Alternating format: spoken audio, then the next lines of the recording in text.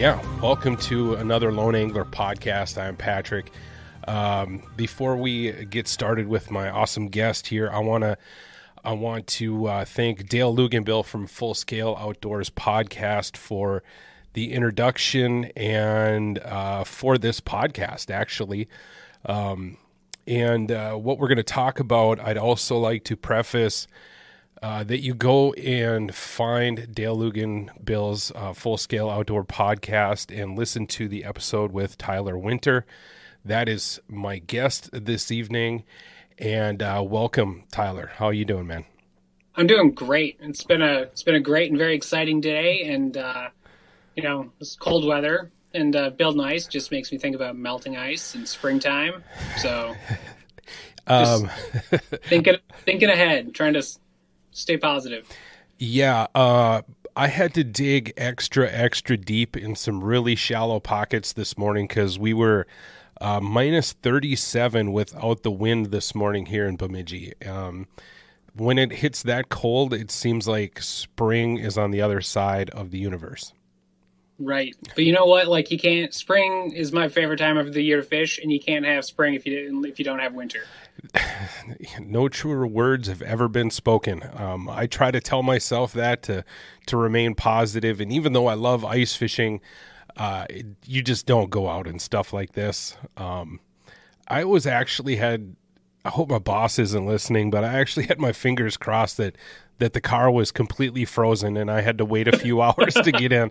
Because at 4:30 in the morning or 4:45 in the morning, I live downtown Bemidji and I have to walk down on the street, across the block and into the parking lot to start my car. So when it's that cold, needless to say, by the time I get the car started and get back up here to the apartment, I don't need a cup of coffee to wake up. I am fully awake and aware of everything.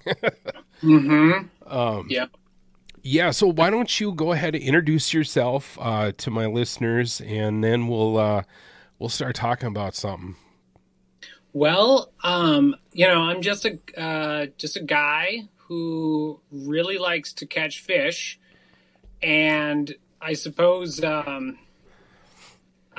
somehow have actually gotten to do some of this kind of stuff now because actually about 2 years ago now I was on a fishing show with the Meat Eater with Callahan and Miles Nolte, and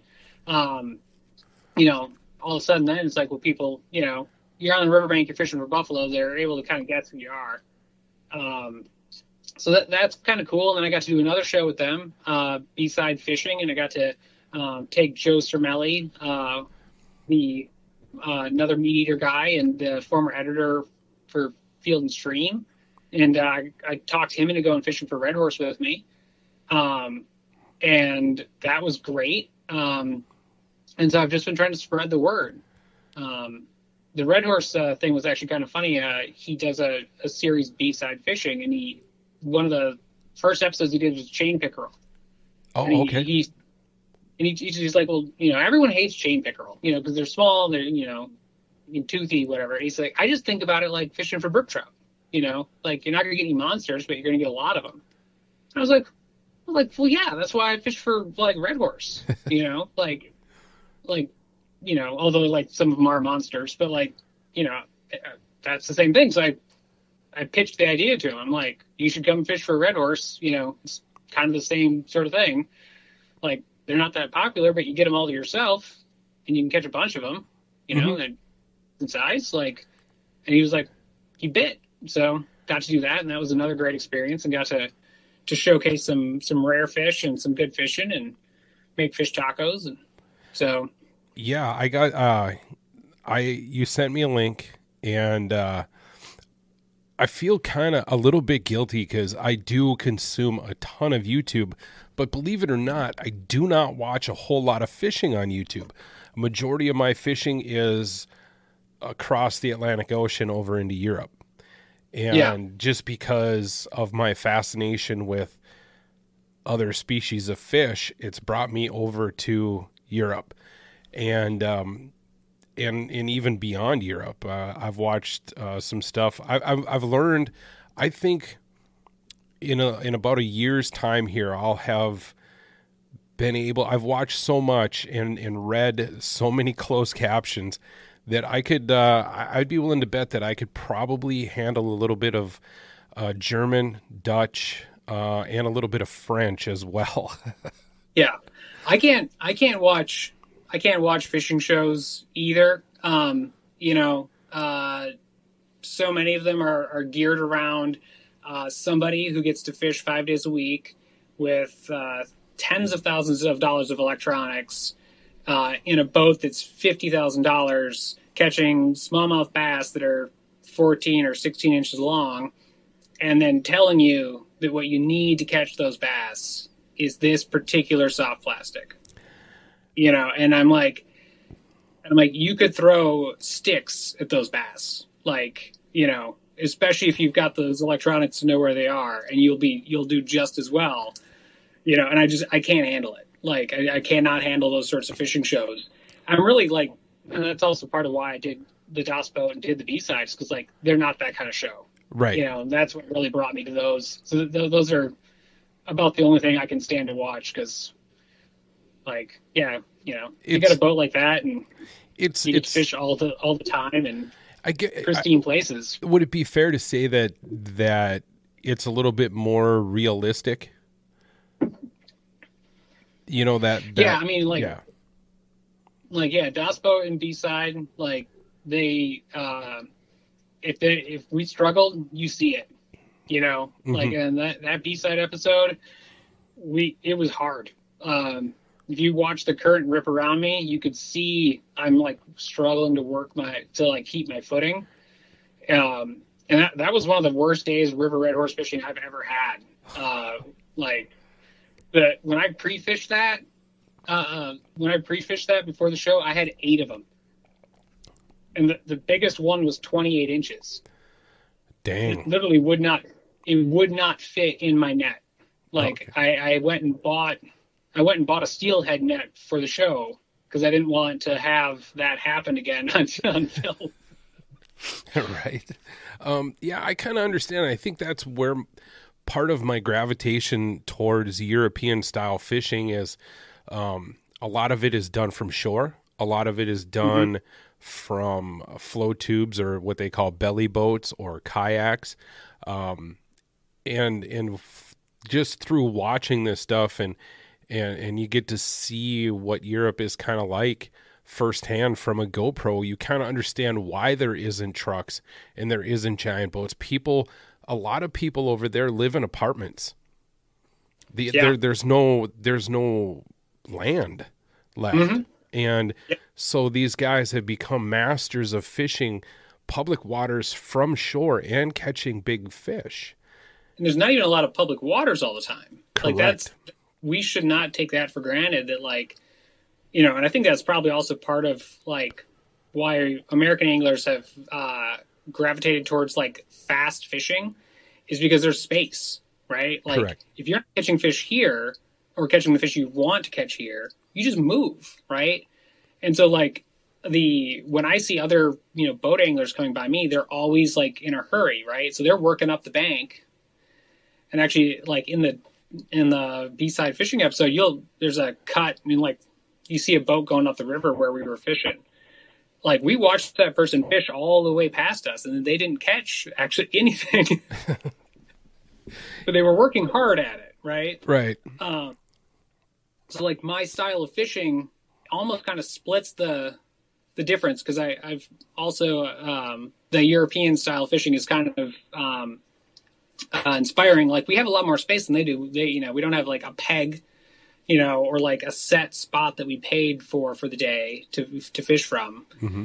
So I really like to key in on a particular spot. And I will take people fishing for the first time, and they're wondering why I'm walking 100 or 200 yards up the river to whatever. And I'll point out, if you look at the shore here, right? There's a transition from rock to sand, which tells you that there's a change in the current, or whatever, the thing is. But I'm this spot is the spot, and I'm all right, now we're going to fish here, angle downstream, whatever, and hit this current break, and there's fish there. but like you have to find that spot. So like I can go running all over, you know, especially for fish that don't chase, you know, don't chase a lure. Like, you know, you can't fish that fast for them. Oh yeah, you definitely have to slow down and take your time. That's for sure. Right. Yeah, but if you do and you find a good spot, then you don't have to move. Right. Know? Right. So, speaking of your style of fishing, now you primarily fish for, and we're going to get more into this in a little bit here, but rough fish, quote unquote rough fish. I'm going to save that part for a little bit later, but your various suckers, your red horse. Now, suckers and red horse are two different things. Depends on how you define it. So I have I went to school to be a biologist. That was my first, my childhood dream was to be a fisheries biologist. So the family Catastomidae includes the suckers, the red horse, the buffaloes. Like those are all, so like at that level, they're all suckers. Okay. Gotcha. So but then red horse is a genus. Like the genus Moxostoma. And those have larger scales than the white suckers, right? And those long nose suckers and those suckers that we call a sucker. But yeah, so the red horse have really kind of reflective scales, the little larger scales. Some of them have red tails, but actually not all of them. And so we actually have 6 species in Minnesota of red horse. Those are also the river red horse and the greater red horse. Those are big fish. Those get up to be 10 pounds and 30 inches long, which isn't usually what people think of when they think of a sucker. Right. But yeah, that's, I love tying into a fish like that because, how often you get to sight fish a 10-pound torpedo. Right. Well, my appreciation for suckers or red horse kind of dates back to my childhood. We used to spear them when we were kids, and I'm not ashamed to admit that now because I'd rather catch them on a rod and reel. But it wasn't until I started fishing the Rainy River more often. Matter of fact, it was one sturgeon trip that I set the hook on a sturgeon rod. I saw this thing the rod tip was bouncing. It was pulling pretty good. I get it up, and my buddy in the boat was like, "Oh man, it's a sucker." And I'm like, "Oh my God, get this thing in the boat."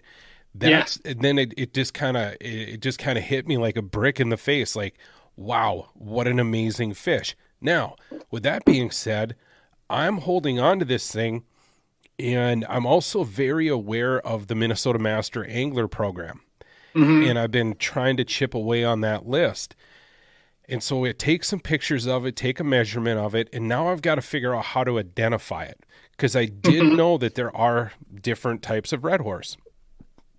I ended up sending a picture of that fish to my buddy Scott Mockentune. Do you know Scott?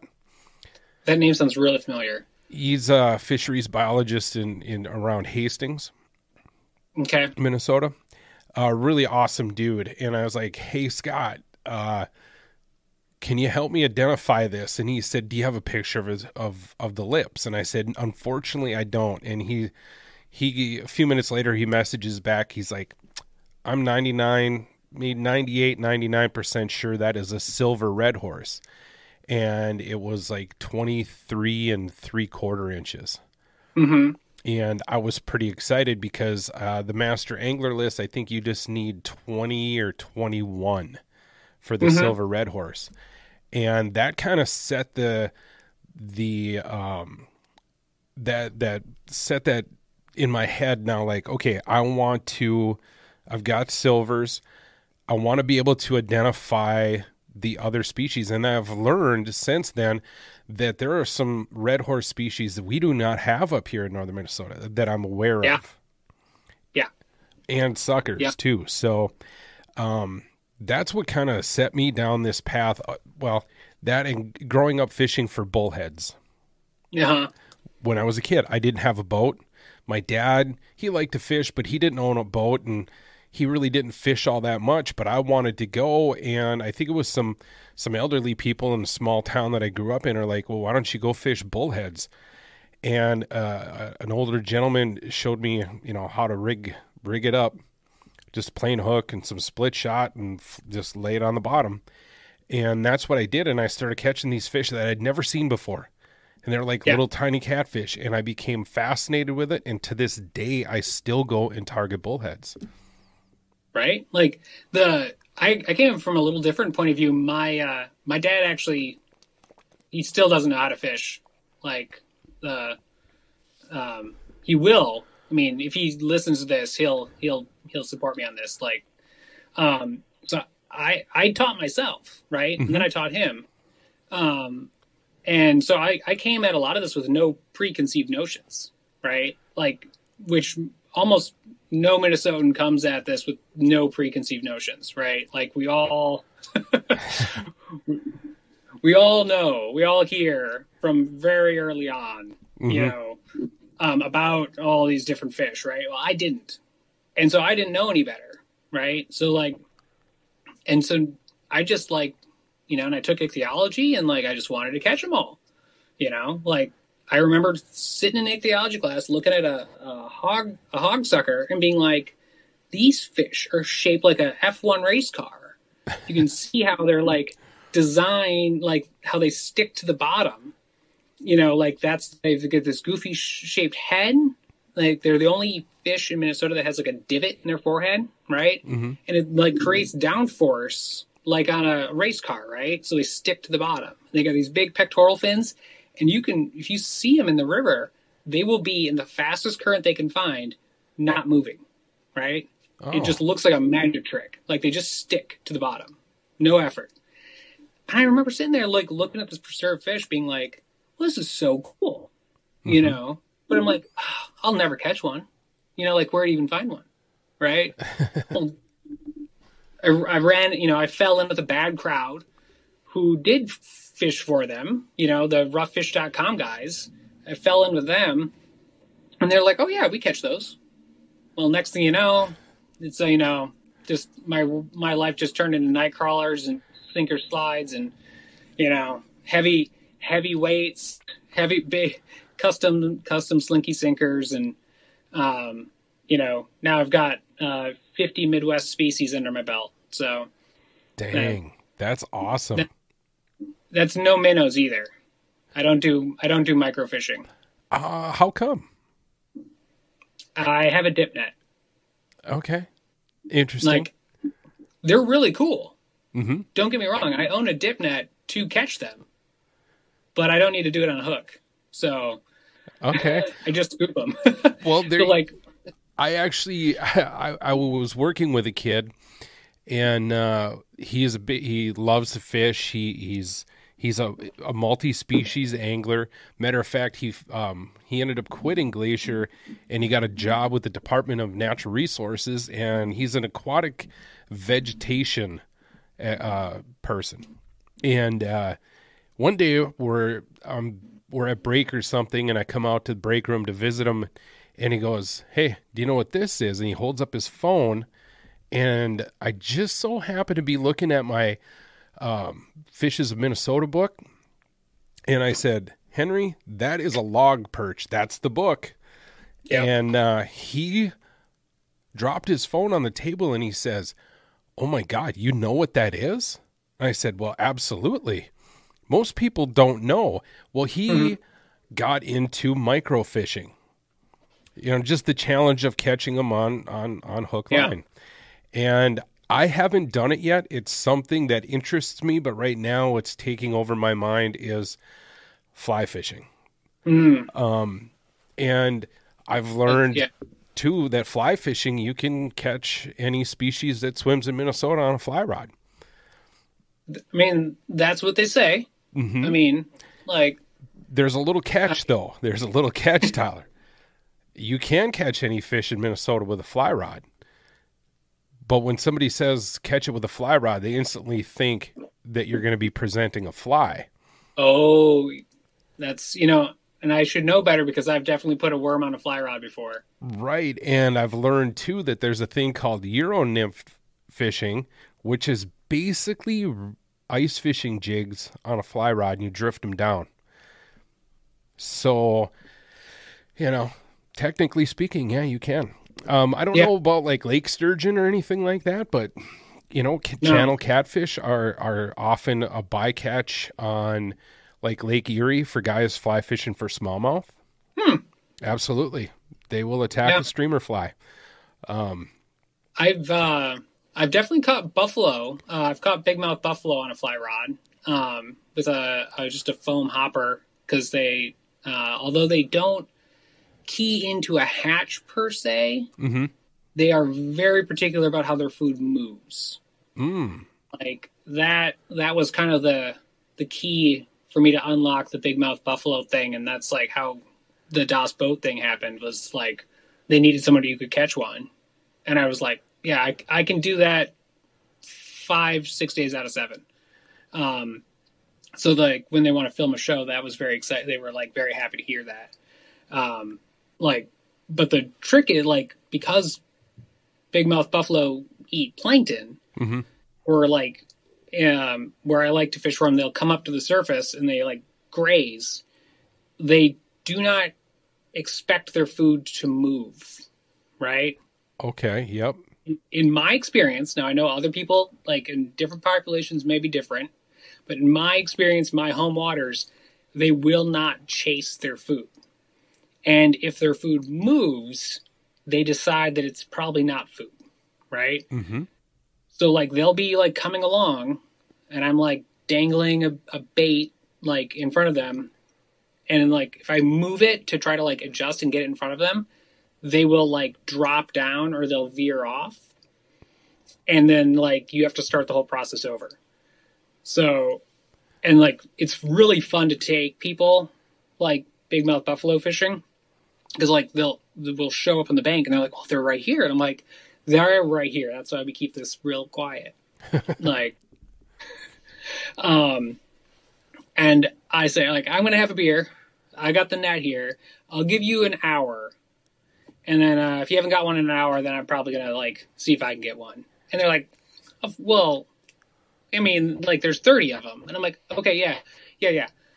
And then you see the like wheels turn as like they're doing their own color commentary of like, well, wait, it missed it. And I'm like, yep. And they're like, wait, they're missing it on purpose. I was like, yep, like, they're like realizing like it's not random, like that they're coming along and then like they come up to your fly and they just duck under a few inches and come up on the other side and keep going. And they don't act necessarily like they're afraid of you, probably because they're big enough that they're not that easily intimidated, but like they know their food doesn't move. Right. And so you can't just cast it right in front of them because they'll see it slap down and they go, oh, not food. Like they're one of the most frustrating fish that I've ever ever figured out. They're infuriating. Like, I have never physically seen one in person. I've never held one either. I know that we don't have them up here in northern Minnesota, I don't think, around the Bemidji area. Then again, Lake Bemidji is just an uber wide part of the Mississippi River. Yeah, and they are in the Red River drainage and up into Canada. It feels like you should have had them, although according to the Great Minnesota Fish Book, bigmouth buffalo were wiped out from the upper Mississippi River for 100 years. They were gone. Okay. So they maybe only are coming back. But yeah, commercial fishing and pollution wiped them out from a stretch of the Mississippi. No, commercial fishing as in for human consumption? Well, this was back 100 years ago. I don't know exactly what the market was, but I mean, back in the day, they just killed fish left, right, and center. Right. Like that was just so yeah, like some of it was certainly for fertilizer or animal feed or people or whatever, but like there were no limits. Like there was no there's no license required or anything. They just, Just commercial harvest. fishing. Yeah. Yeah. Like we have all seen all the big old stringer photos of all the fish that used to be that big. Oh yeah. Yeah. There's still some posted up in bars around here, and I've many years ago when I used to go to the bars, I'd be there and hanging out, and I'd always hear an old timer be like, man, those were the good old days. And I always just kept my mouth shut, but I wanted to say, well, that's because this took place in the good old days where you have a 12-foot 2x8, nailed between two birch trees, and the smallest pike on there is 15 pounds, and there's got to be 30 pike on there. Right. Yeah. The early accounts of how good the fishing was, when they were using, cotton lines and whatever, and yet they're catching so many of these big fish. It almost kind of like, it lets you know that like the idea that we have to like control so-called rough fish to have good fishing, like it proves that wrong, right? Because like nobody was controlling rough fish before like the state of Minnesota started like trying to control rough fish, right? Like, and then like people came here and were like, wow, the fishing's amazing. Like, yeah, that was with buffalo, like, right. like that was with all of like the red horse and suckers and whatever, like, and the fishing was great. Yep. Yeah. And like, then they like, set about trying to like, literally the Minnesota DNR at one point had a rough fish removal unit, and they said, their goal was to minimize the populations of these fish, which people were harvesting for a profit, which is kind of like, being a timber company that's trying to minimize the number of trees you have. Like, doesn't make much sense. No, it doesn't. And that actually leads into one of the questions that I have is, there's a lot of talk about value for fish. And I'm wondering, and I have, I guess, my own ideas about what people value when it comes to fish. If it's appearance, if it's quality of table fare, or is it tourism money? Or is it all those things combined? What's your take on the value when they say, well, this, the walleyes are valuable? I mean, I think traditionally what really brought value to a fish was that it would bite a lure, right? Was it like that it was easy to catch, right?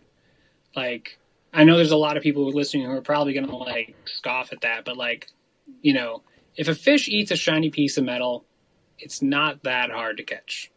Correct. Sorry, sorry, but like, that's fun. Okay. I'm not going to lie to you. Like, fish that bite shiny metal are fun, right? Like, I like catching lake trout as much as anybody, maybe more, but like, that's fun. So like, yeah, you got a fish that is, will bite a lure. I mean, actually, one definition I did hear, was rough fish were fish that would not strike at lure or bait. Like they were harder to catch, right? So like, game fish are game for being caught. Like, oh, interesting.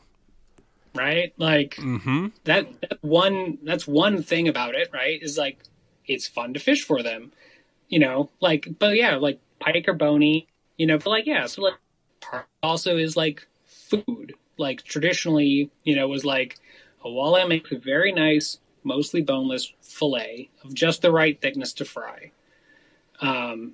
But that's also a pretty old idea, considering that like, we also used to eat a lot of bass and we don't anymore, right? Like trout were considered like, were very popular because they're very tasty. And now, it's all hashtag keep them wet, release wild trout. So there's plenty of people who go fishing who I don't think even own a fillet knife anymore. Well, I can tell you right now, I probably have maybe 4 meals of fish a year. And it's not because I don't like the taste of them. I prefer the fight. I prefer the challenge. And like I said, I will keep some fish and eat, and I've also taken it upon myself. I've bought the conservation license since it came out. So I'm only, half the bag limits because I've never needed a limit of fish. And I was, last summer I had my daughter here and I introduced her to flow tube fishing. And one night we went out and we were going to catch some bluegills to eat. And I said, we only need 4. And she was like, that's it? I said, we'll see. We only need 4. And we kept 4 in that 9 to 9.5 inch range, which some people would freak out about. But it's a private lake that I fish, and it needs that year class needs to be thinned out. Anyway, but she got to see, and we ate those fish, and we were content, we were full, and she got to see that, okay, the limit is 20, but for 2 of us, we definitely do not need 20 fish. No. A matter of fact, largemouth bass are one of my favorites to eat through the ice. Yep, oh my I said God. it right here on the internet. You're going to edit that out, though. No, absolutely not. Okay, well, it was nice knowing you. I usually out of that same lake, I'll keep 2 of them that are 14, 16 inches through the ice. They're nice and cold, and they taste wonderful. Yeah. They taste really, really well. I've heard smallmouth bass. I have not eaten a smallmouth bass, but I've heard they're even better yet. And it kind of makes sense because they eat a lot of the same things walleyes eat. Right. And they're a deep, Although cold I will water say fish. that the only time I ever eat smallmouth bass is if I'm in the boundary waters and I can't catch lake trout. Mm-hmm. And so smallmouth bass always have a sort of like subtle aftertaste of failure. I can understand that. Wow. I mean, Like we didn't get, if it's 2:00 and we don't have any lake trout, it's like, well, guys, we got to go find a bass. we got to go find a rough fish, Yeah. Like, so to speak. I mean, I live up here in muskie country, and I know people that have eaten muskie. yeah. I mean, that was the original purpose, right?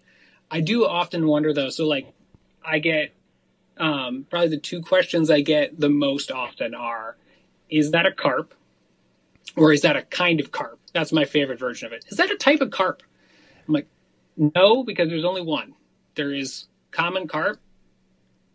And like, that's all we've got right now. Right. Like, so I'm holding a fish that has scales on it.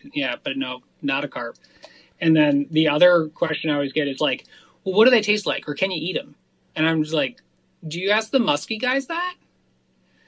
Like, you go ask the muskie guys what muskies taste like? Yeah. I've asked people that, like, and they're like, well, I thought muskies taste like pike. I'm like, don't ask me. Go ask the muskie guys. Like, I would ask the muskie guys what muskies taste like. Well, I don't catch muskies. You go. Right. Well, but like, that always cracks me up. Like, like the person who's got the thousands of dollars of electronics to go catch and release bass, and nobody thinks that's like odd, right? Like, that's normal now. That guy is famous. Like, that's cool. Uh-oh. Electronics pay off, on a per pound basis. But, I'm out there, like catching 16, 20 inch fish off the river, having a great time for, cost of a dozen worms. And people are like, what are you doing? Having fun? Right. Like, and fish? I mean, I've owned boats. I have, and, a couple of Vexlars, and the higher end models and stuff, and they help and they aid. And I've always looked at it like this too. And I think there's a lot of emulation going on in the fishing world. So you see the bass guys. These guys, they do this for a living. They have a mortgage that they need to pay for. They have families. This is their job. And and that's great. And I think it's really cool that you can make a living not a living I would choose. At one time when I was a kid, I thought, man, I want to be on the cover of Bassmaster magazine. Yeah. And I don't know, I just kind of grew out of it. Thankfully, good to have that dream, but there's an immense amount of pressure. You know, it's a sport. It's, you know, you're relying on catching 5 bass every day for 3 days in hope that you get enough money to pay your bills. And and I think the emulation comes along when you see that, I've got to have all this stuff in order to be successful. Maybe you do if you want to be a tournament angler, and that's great. But does it necessarily mean that's the only way to bass fish? Absolutely not. And that's what I'm trying to do. I sold my boat because I got back into float tube fishing just for the mere fact of it's fun. I can access way different water than most people. And the other part of it was I wanted to show people that you do not need a boat. You don't have to fish from a public dock or from shore or in a kayak, even though kayaks are very popular. They've come a long way. They're super expensive, but they also kind of scare people that have never been in one because they're tippy, or they used to be. And here I'm, and everywhere I go with that flow tube, I get them. And if somebody's at an access, it's a half an hour talking, and I'm like, at the end of it, they're like, you really do. You have a boat that's under $200. You can go anywhere you want with it. And it fits in the trunk of your car. And I can go out and successfully catch fish.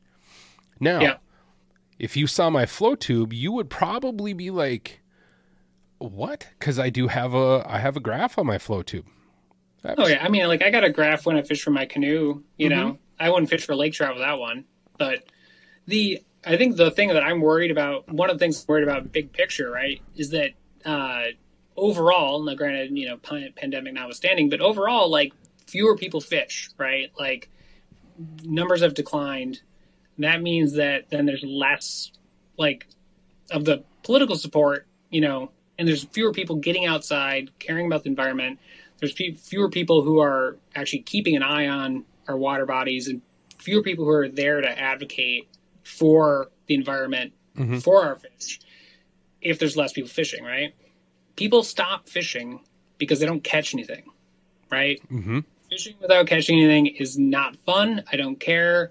People who say that it's just for the experience or whatever, that's a terrible excuse for people who can't catch fish. Catching fish is fun. Absolutely. I'm not out there for the weather. That's why I deal with that at work. I'm out there to catch fish. Yes. I'm very serious about this. I fish to catch fish, not for sunsets. Like, don't write me any Hallmark cards about the beauty of whatever. No, I want to catch fish. I love it, man. Yeah, but people stop fishing because they don't catch anything, right?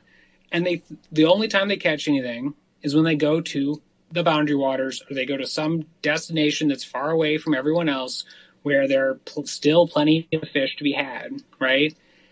And maybe if we, some of us diversified a little bit, like we might be able to find some good fishing close to home, maybe off a bank, maybe from a canoe or a float tube. And like, there's no harm in that. That's more people out there caring about it, buying bait, buying licenses, helping to support the resources. I've taken so many people out who are like, oh, I haven't fished in years. I don't like being out in the sun of the boat. I'm like, no, come with me. We'll walk, I'll take you to my good spot. Like, it'll be super chill. All you'll have to do is reel up fish. And then they're surprised when they spend the rest of their day reeling up fish, and they're like, this is fun. And I'm like, and not a single one of them has ever been like, this is fun, but like these fish all have lips. Well, and I think you said it really, really, really well, not only on Dale's podcast, but also in the meeting that you were in today. If we or those of us that enjoy catching multiple different species, including the quote unquote rough fish, precisely what you said, catching fish. If we can get more people catching fish, regardless of what paint job and skeletal structure that they have, you would increase the angling. Do you think that the volume of anglers now that, you know, because we had that sharp rise during the pandemic deal, you know, 2019, 2020, or was it 2020, 2021, something like that. I kind of forget. Yeah. But, you know, I mean, even here, I go to L&M Fleet Supply and there was like Eagle Claw snell hooks left. That was it. There wasn't anything to be bought. Do you think that those people did it for a couple of years and are kind of drifting away from it now? Oh, I not all of them, but a percentage of them, I'm sure. Well, it turns out that a lot of people actually don't catch fish. Like I've actually read some studies on this, and like actually there's one, you can look it up. Creel limits in Minnesota, proposal for change. Google it, right? But yeah, like most people don't catch more than like one walleye a trip, if that, right? Like even sunfish, the number of sunfish that people caught per trip was never like a limit, right? Mm-hmm.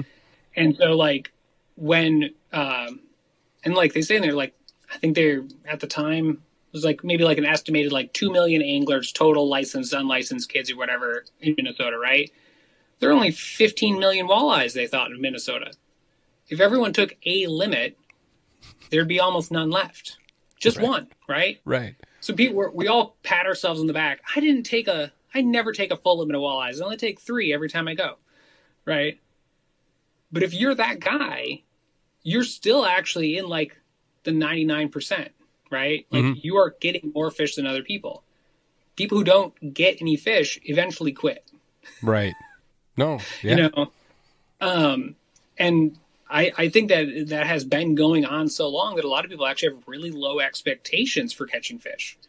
You know, I've totally talked to people who've been fishing at a spot for hours and haven't caught anything and think that patience is important to catching fish. And I'm just like, your dad lied to you. Mm-hmm. You need to move. Patience is how you don't catch fish. Like, patience is, I think, when your dad, when our father said that to us, it was just a test to see how much you could take. Right. Yeah. Like that's not, no, you develop a pattern, and yeah, if I'm at a spot for 15 minutes and like, there's nothing going on, it's like, then there's nothing going on. It's time to move. Like something's off. Like, that's, you know, but like that part of that too is like, you know, like I put a lot of time in on the water.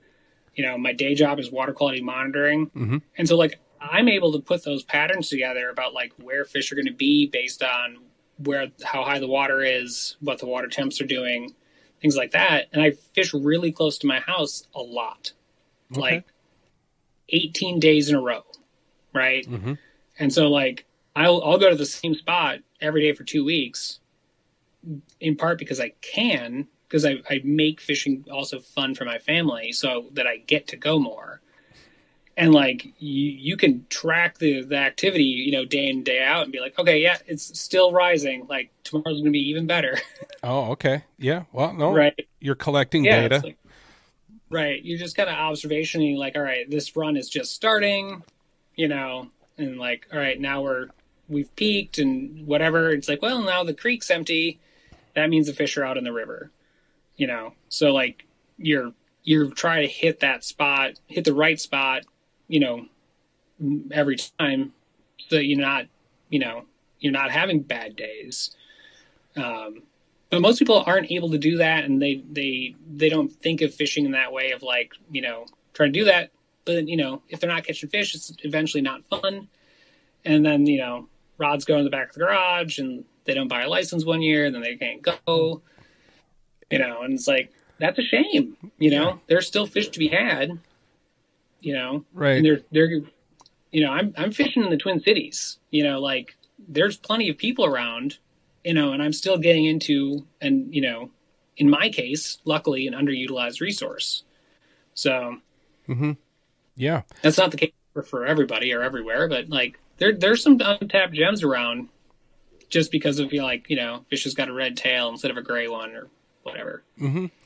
Going back to when you were talking about when you take somebody and they're like, can you eat this?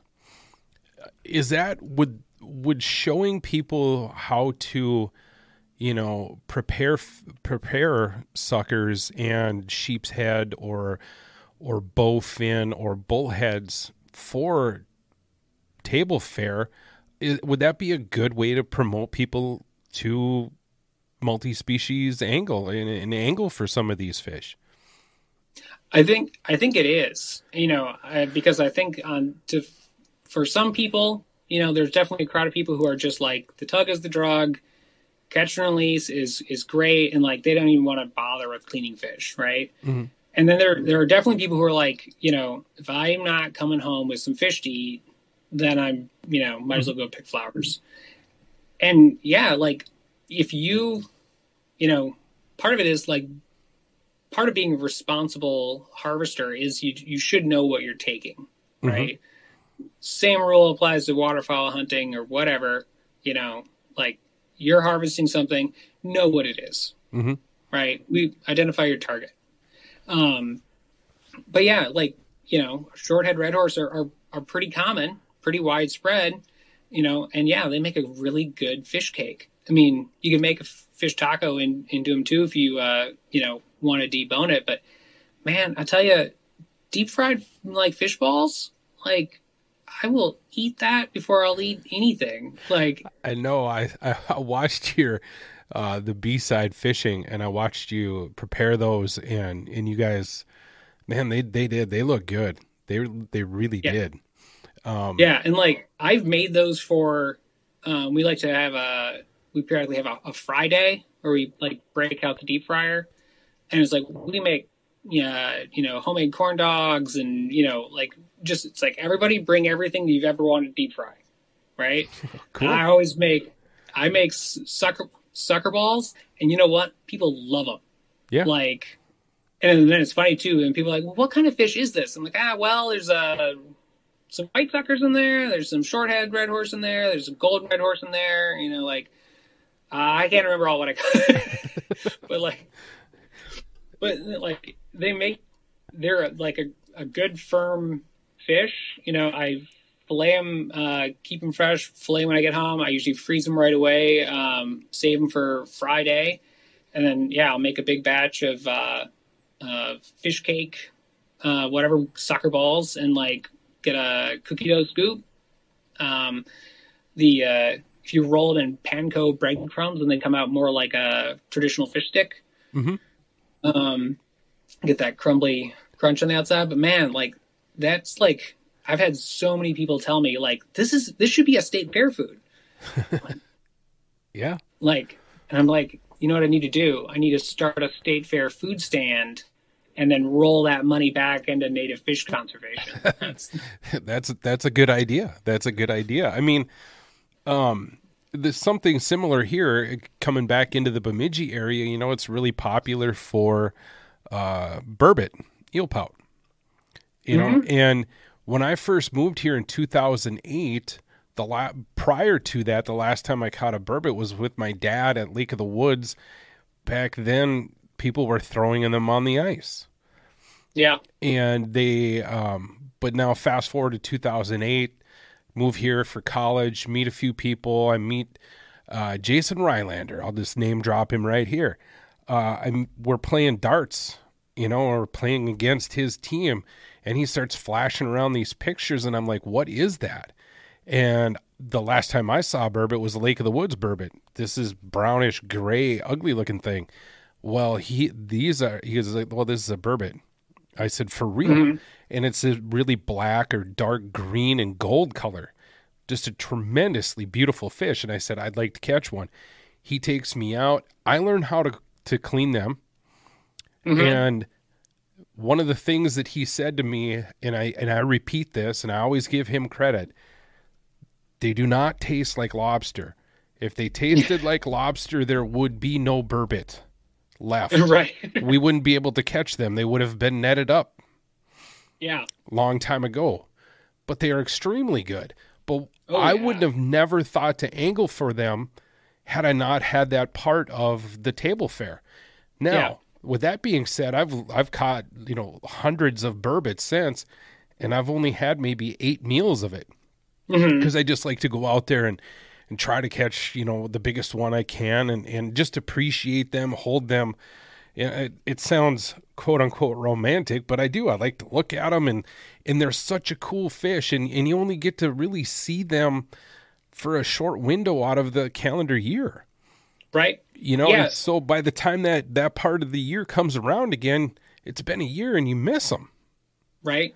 No, if you, this is another one of those things where it's like there is a double standard, right? That if you are a bird watcher, that is a totally socially acceptable pastime. And if you explain that you catch fish or you fish like a bird watcher, you just have a rod and reel instead of binoculars, people are like, look at you and then they like take their children and like scoot away from you in the park.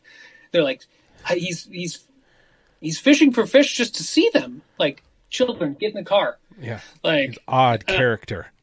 Right. And I'm like, and I feel very similar that it's like, there's some, like for me, I like to catch a river red horse or a buffalo or something like that. And it's like, there's some that like this fish could, like I've caught river red horse that like had like black age marks on them, which on buffalo mean they're at least like 40 years old. Mm-hmm. We don't know if that applies to river red horse because they're actually not common enough to like sample an age. But it's like you hold this fish and you like look at it and you're like, this is an old fish that has survived for whatever. It's from before the Clean Water Act and somehow has persevered. And I'm gonna let it go. It's gonna go eat zebra mussels and whatever and migrate up and down the river. That's pretty cool. And I catch a buffalo, I let it go, and I'm like, that fish could live until my grandchildren catch it. And my oldest is 8. That's sort of amazing. Like if you can't experience a little bit of awe from that, or appreciate the fact that like that's an amazing thing that this fish is going to outlive you and live until your grandchildren can catch it. Like you should feel a little bit. You could feel, not to get too wooey, but like you feel like you could at least acknowledge that's neat, cool. Yeah, I think. If you don't have a little bit of respect wash over you at that moment and realize that, there might be something else, going on. Right. And I mean, like worst case scenario, you could still like eat a couple and be like, you know what? I really like fried fish cakes. Right. Well, now I've never eaten sheep's head, and I also target those around the Bemidji area. There are a couple of lakes around here that have them in there. And I wanted to, but I was told by a few people that have lived around here that the fish, the sheep's head in the lake, is actually quite unique to have them in a lake up here. And to get to the size that they get, I haven't caught anything under 24 inches, and I've caught them up to 29.5 inches. Wow, that's a big one. Yeah, lots of, the 26, 27s, but I was told that those fish could be 50, 60 years old. Yeah. And there's a part of me that's like, man, that's been around before a lot of this water was cleaned up again. Yeah. And I kind of throw a little caution to that. Now, I don't mind taking and eating a few walleyes and saugers out of the Rainy River, but I could, if I didn't have a conservation license, I could eat, the legal sturgeon, the one that you can keep, but I don't know that I would even do that. Because even though the Rainy River has come a long way, that used to be extremely dirty. It's gotten a lot better, but there's just something about eating some fish that are slow growing and have been around a long time. And it's not because, well, they deserve to live because they're 40 years old. It's more of, Man, this thing's been through some stuff. You know what I mean? That's at least what goes on in my head anyway. Yeah. My personal rule is I don't want to eat anything that's older than I am, because like if I eat a fish that's older than I am, then like when are my kids going to have a chance to see a fish like that? That's a great point. Like I have to leave, you know, if it's going to take over 40 years to grow a fish like this, well, you know, so like that sturgeon are kind of off the table for me.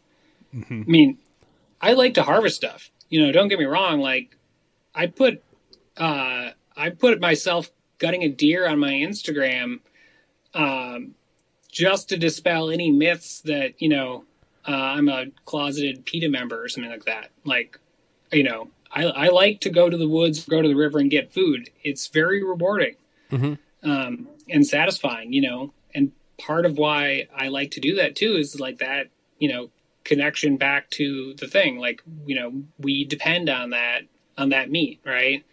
And so like there's that value there, you know, and like that connection to things. My kids are growing up with the idea that like we depend on these resources, you know, and I just like whatever, you know, like honestly, I don't even want everyone to listen to this podcast to go out and try to find red horse, because like I kind of like not having any competition. Well, yeah, I was gonna ask you about that as we go further into this. It's kind of like we want people to catch fish and we want to promote these cool fish, but at the same time, it's kind of nice right now. When I go bullhead fishing, guess who has all the spots?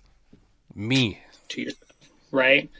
But I will say this, like, you know, at the very least, you know, don't hate them, right? Yes. Like, that's all I'm really asking from anybody, is just not to hate them, right? Yeah. Like, you don't have to go fishing for them. It's fine if you do. Highly recommend circle hooks, but just don't hate them, you know. And like I have heard I've heard that bowfin eat walleye eggs, you know, which based on their jaw structure, I don't even think is possible. Like they just have like a vice grip jaw. Like if they do eat walleye eggs, they're eating a walleye that has eggs in them. Right. Which actually, apparently, their preferred food is actually crayfish. Who knew? Crayfish and sunfish, from my research. Yeah. Yeah. I actually found a paper, though. This killed me. I loved this. I actually found a paper where they actually went to a walleye spawning reef, set nets, and dissected fish's stomachs. And yellow perch were like the thing that were like eating the most walleye eggs. Yes. Like 9 times more than the suckers they caught. Like they caught 4 suckers in the whole study, and they caught more perch, and the perch ate like 9 times as many eggs per perch.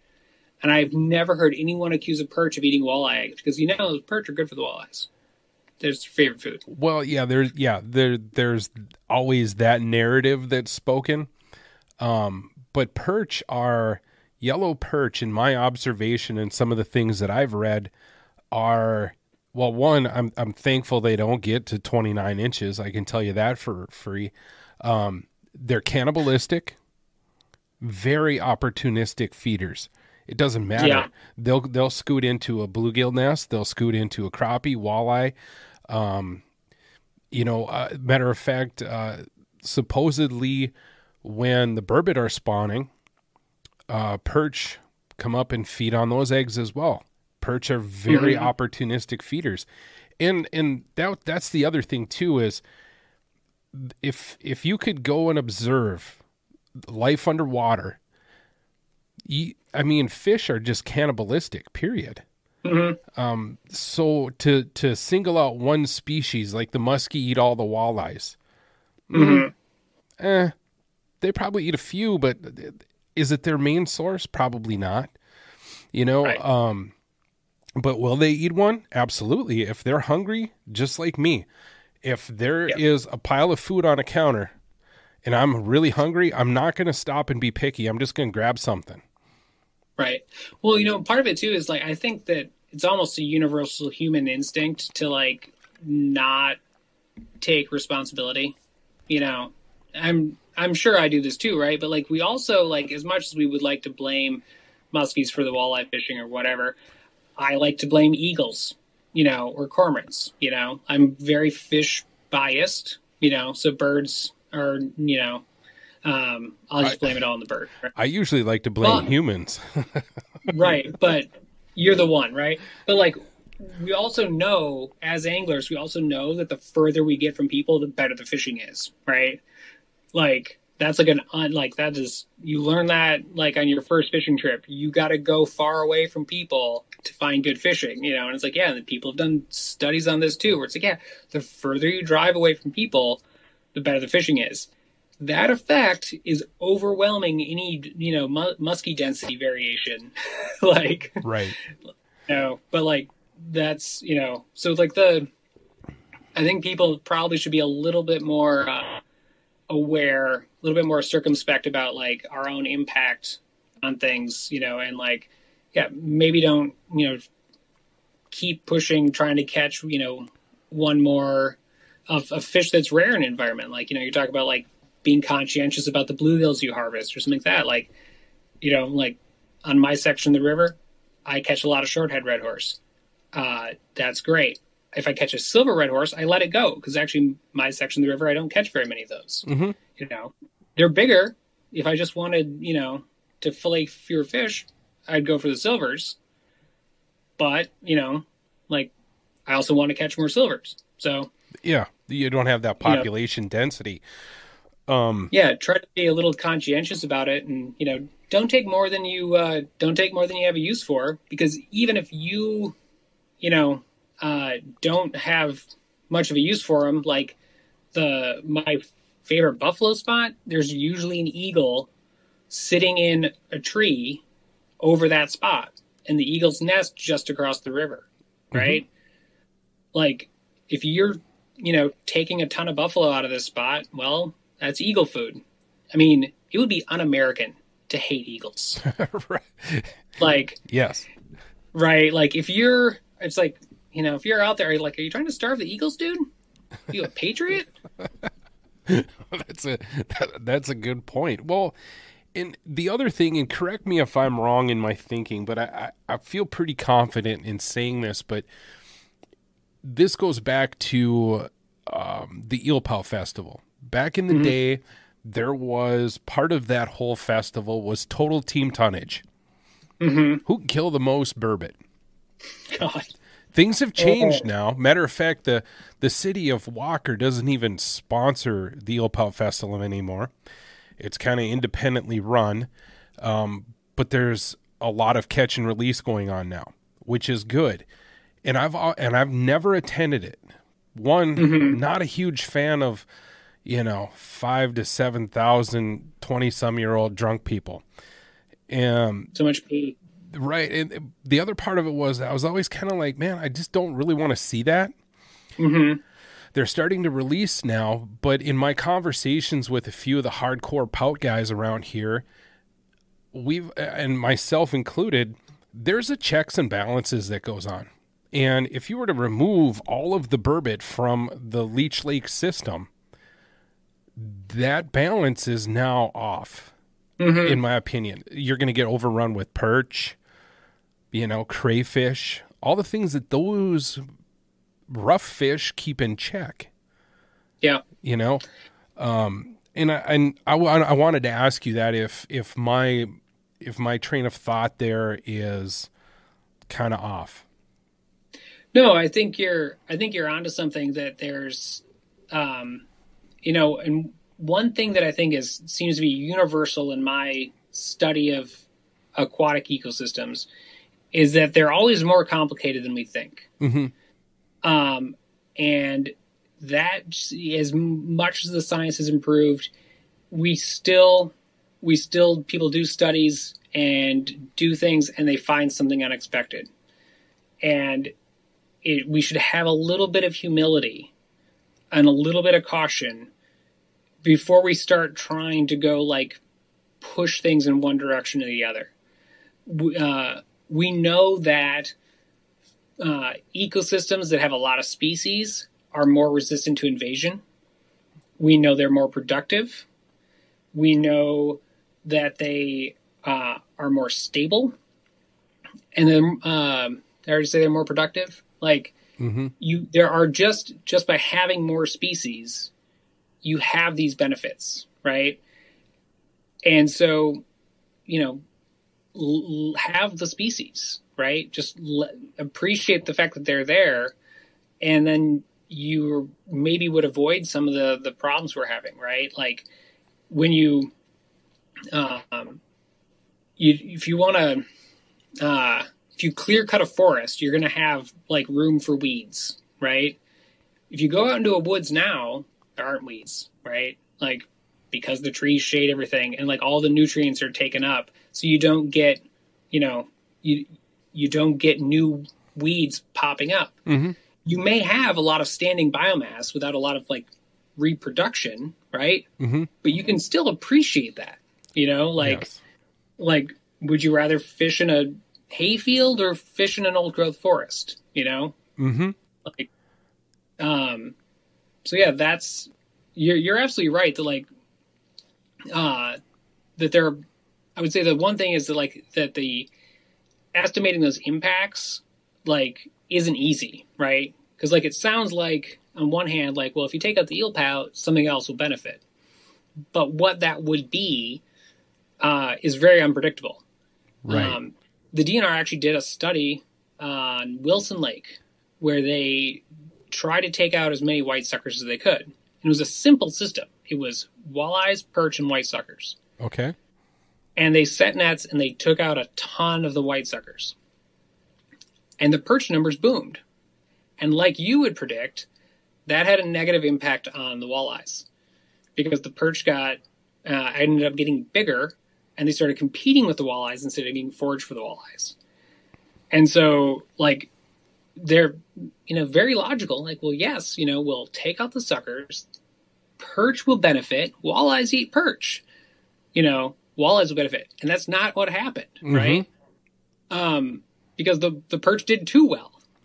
I would be willing to bet that the perch, the population outnumbered the walleyes. Yeah. But those sorts of studies, which were done back in like the 70s and 80s, actually informed the Minnesota DNR, and they stopped doing those sorts of removals, right? Mm-hmm.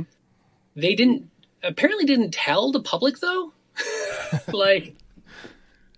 And so I still, can't fish in a park without having these conversations with people about why we shouldn't kill all the suckers. It's like, yes, they tried that in the 70s. And they decided it didn't work very well. Mm-hmm. So yeah, you're right. And I think the lesson people should also take away from that is that like, it's not a game that can be controlled. Right. Correct. And that's the thing. So like, yeah, there are just benefits that we don't fully understand in part as you watch the testimony today, because these fish are really poorly researched. Mm-hmm. And most of the research that I have found on them is actually just how to kill them. Right. Let me ask you a question real quick. I know after watching that video, maybe we should tell people what the video was. Yeah. Let's go ahead and why don't you go ahead and introduce that video that you sent me? I was good. Yeah. I was like, we know what we're talking about. Right. There was today on February 3rd, when we're recording this, if anyone wants to look it up, there was a committee hearing in the Minnesota House of Representatives, the Committee for Natural Resources Policy and Finance, and there is a bill that was up for discussion that would require the Minnesota DNR to review the rough fish designations and write a report of recommendations. And I was very lucky to testify in support of that bill. It turns out, that these, as we've been alluding to, the rough fish list and regulations are really just something that people made up about 100 and some years ago. Mm-hmm. And because, some fish were seen as popular and some unpopular. And then people decided that if you took out the ones that were unpopular, the other ones would benefit. And as Dr. Solomon David said today, he's like, that's just completely unsupported by the science. And if you do see those effects, they're usually unpredictable and they actually lead to worse fishing. And the more we study it, the more we find unexpected things. Of like, one of the examples he gave was like that suckers migrating up rivers fertilize the rivers and increase the productivity of the rivers. So like maybe they ate a walleye egg while they were up there, but it's a net benefit to the ecosystem. Mm-hmm. So like they're transporting nutrients upstream. That's a service they provide to us.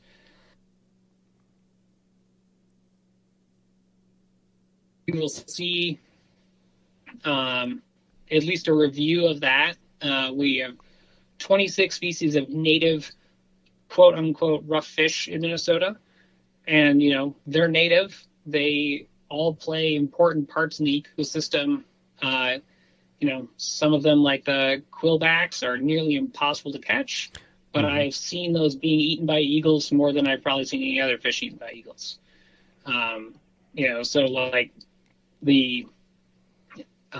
there's just so many of those sorts of things. And it's, in my mind, there's no native fish that should have a limit of unlimited. Correct. Because that unlimited limit really informs people, gives people the idea that these fish have negative value. Mm-hmm. That so many people have said, well, the DNR wants you to kill them. That's why they made the limit unlimited. And I'm like, they made that limit in like 1909. And they just haven't changed it. Right. Well, and going back to the studies, a lot of the funding that goes into our fisheries goes towards the game fish, preferably, and being that we're in Minnesota, the walleye. It is undoubtedly, and I'm not going to deny it, the number one sought after fish in this state. If it was bluegill, we'd have bluegill stocking programs here or whatever. How do we go about, or what do you think? Do you think that that funding in the future, or should I say, let's hope that funding in the future, part of that has started to being allocated for the other fish. I like to call them the other fish instead of rough fish. Yeah. No, and I feel the rough fish thing is hard because there is a legal list. So like there isn't a biological thing, but there is a legal list. And that then like, so if we have issues with fisheries management or whatever, the fish that have the no limit limits and no close seasons and whatever, like those are the most out of line. So sometimes I use the term rough fish really for to be clear or to avoid confusion, but I prefer native or non-game or other. But yeah, one very good argument is actually that like the increasing popularity of the sport of bow fishing means that these fish are sport fish and therefore would qualify, as Brad Parsons was talking about, for the sport fish restoration program funding, so that like we could do more just basic science and get some of those things. That would require like a reworking of our regulatory structure, because like, well, you can't shoot sport fish. So then like that would take away those people who depend on those fish for their sport. Mm-hmm.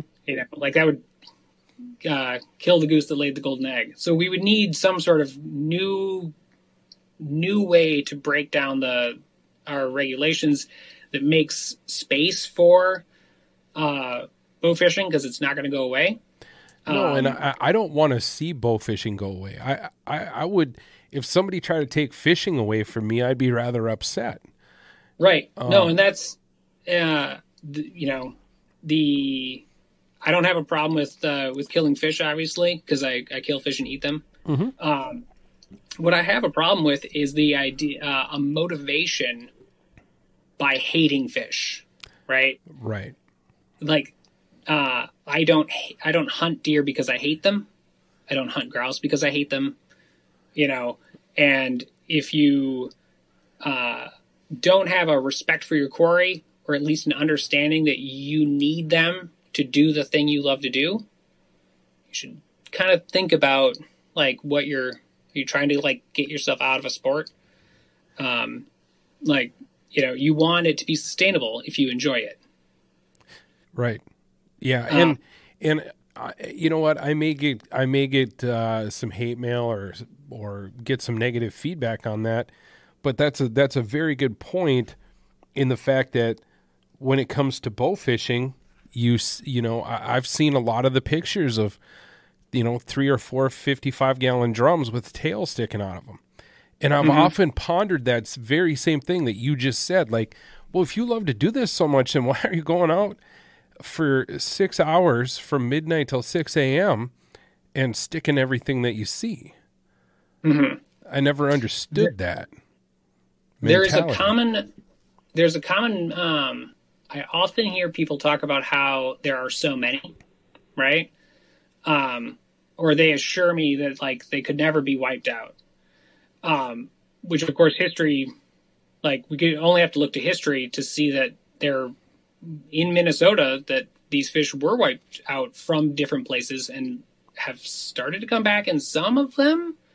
But like, you know, between dams and pollution and commercial harvests, these fish have seen range contractions. They have been eliminated from some places in Minnesota, right? Mm-hmm.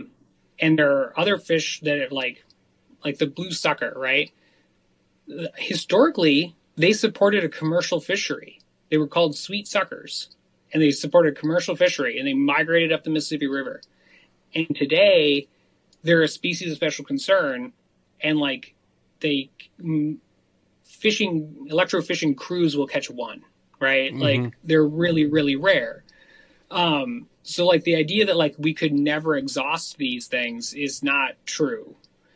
The other thing that happens is like, they call it catch hyperstability, because fish always concentrate in the best available habitat, and fishermen are able to find that habitat.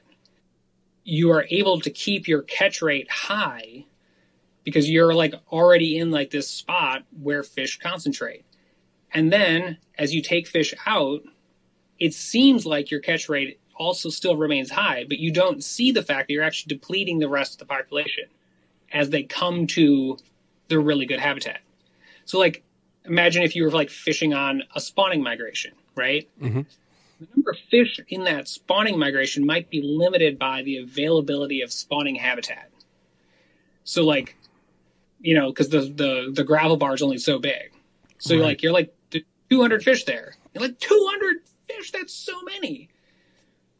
Which is really just also like, it's something like, it's a cultural based thing, right? It's not like, even as a biologist or something like that I'm able to say 200 is a lot or not. Like we'd have to know, you know, a whole lot more things about the ecosystem. Right. People see that many fish and they go, that's so many. And then they start harvesting them. Maybe it's game fish, maybe it's not, right? But they start harvesting them. Well, soon enough, like they've actually, you know, fish keep moving in and they go, oh, there's still so many. And then all of a sudden they stop moving in and all of a sudden they're out. And it's too late. Right. This is why fisheries collapse suddenly. Like this effect of catch hyperstability has caused fisheries to collapse in the ocean, all sorts of places, like blue pike from Lake Erie that are extinct. Like this is why fisheries collapse. And that's completely possible to happen in a recreational fishery in the Midwest. Like this can happen. I've talked to people on one of my favorite rivers who said, oh yeah, we used to get big brown fish up here and we didn't know what they were. And then I met a guy who said, oh yeah, we used to shoot big brown fish off this bridge and now we don't get them anymore. Bingo. I fished there for 10 years and I never saw what they were talking about. Huh. They were probably river red horse. That's probably what they were. And they probably swam up that tributary to spawn. And, you know, if there was one orgy a year, would you miss it? Like, no. Like, so that might be, you know, most of the fish from 10 miles downstream. Yeah, I was going to say that earlier when you said, wow, there's 200 fish. Well, that very well could be the only 200 fish. Yeah. Yeah. And, you know, you were talking about, you know, that whole decimation of the population. I mean, that happened in the, you know, 90s up here just north of Bemidji. Yeah. The walleyes became so low in population, all of a sudden, bam, there's 14 to 16, 17-inch crappies, as many as you can handle. Mm-hmm. And that's a really good example because those are all game fish. Mm-hmm. You know, and how you take one thing out and another thing pops up, how it completely changes things around. Yeah. And then sometimes because, like, now you've got the supersized crappies or something, you suddenly, like, your walleye sucking doesn't work because, like, you've got crappies eating not just walleye fry, but walleye fingerlings, you know, because they're huge or something. That is another thing that, like, history is full of, is trying to get that magic back, trying to, like, restore a population. And there's so many things around the world, you know, that have not come back from Atlantic salmon, where they've been trying to stock Atlantic salmon for 100 years, and Atlantic salmon are still on the verge of extinction. Mm-hmm. You know, it's like we don't have a skipjack herring in Minnesota anymore, or whatever. Where it's like, once again, like, it pays to be cautious, right? It is much easier to protect a fishery in an ecosystem than it is to recreate it. And it'd be in my mind, it'd be fair to say it's, for lack of, you know, I mean, it would be cheaper. It's cheaper to protect it than it is to restore it, because it seems like, you know, when we talked earlier about value of fish, there's, in this day and age, there's a dollar amount attached to the walleye. Mm-hmm. I mean, it brings in tourism money straight up. Yeah. So there's that value there. And if you, it's way cheaper to protect than it is to restore. Although there's also dollar amount on white suckers, because holy mackerel, it went to buy decoy sized suckers for muskie fishing. And, like, those things, like, pound for pound are worth more than walleyes. Mm-hmm. Yeah. Like, that's crazy. I remember looking at the ones, like, in the bay tank, and I was like, if I filleted that would be $20 a pound. Like, well, some of my close buddies always give me hell because the other fish that I eat is from the frozen section, you know, at Target or Walmart. Mm-hmm. And they're like, how can you? I said, you know what? At the end of the day, fish is fish, in my opinion. You know, it's usually covered in breading, and you put a bunch of salt and tartar sauce on it and down the hatch. Yeah. I said, 1, they're always biting in aisle 9. Yeah. 2, I don't have to dull my knife and deal with guts. I just preheat the oven and I throw them in, and they're ready to go. Right. But there's that, those are $4, or, you know, we'll just say $5 for a bag. Well, yeah. I've often wondered how much it costs me to go out and crappie fish for an evening. It's quite expensive if you want, you know, even if you rudimentarily like break it down, it's an eye opener without getting too macro on it. Yeah, I never take the receipt at the bait shop. Like, oh, you want the receipt? I'm like, no. Well, you know, there's the cost of the license, there's gas, there's time, there's line, there's hooks. Yeah. I mean, you can sit there and you can do it for hours, and you'll find out that, wow, unlimited crappies, and then you say, well, okay, how much per pound? You're probably close in that $20 pound range. I like nice fishing rods. Like, I got St. Croix rods. So that's where my money goes. Do you ice fish a lot, Tyler?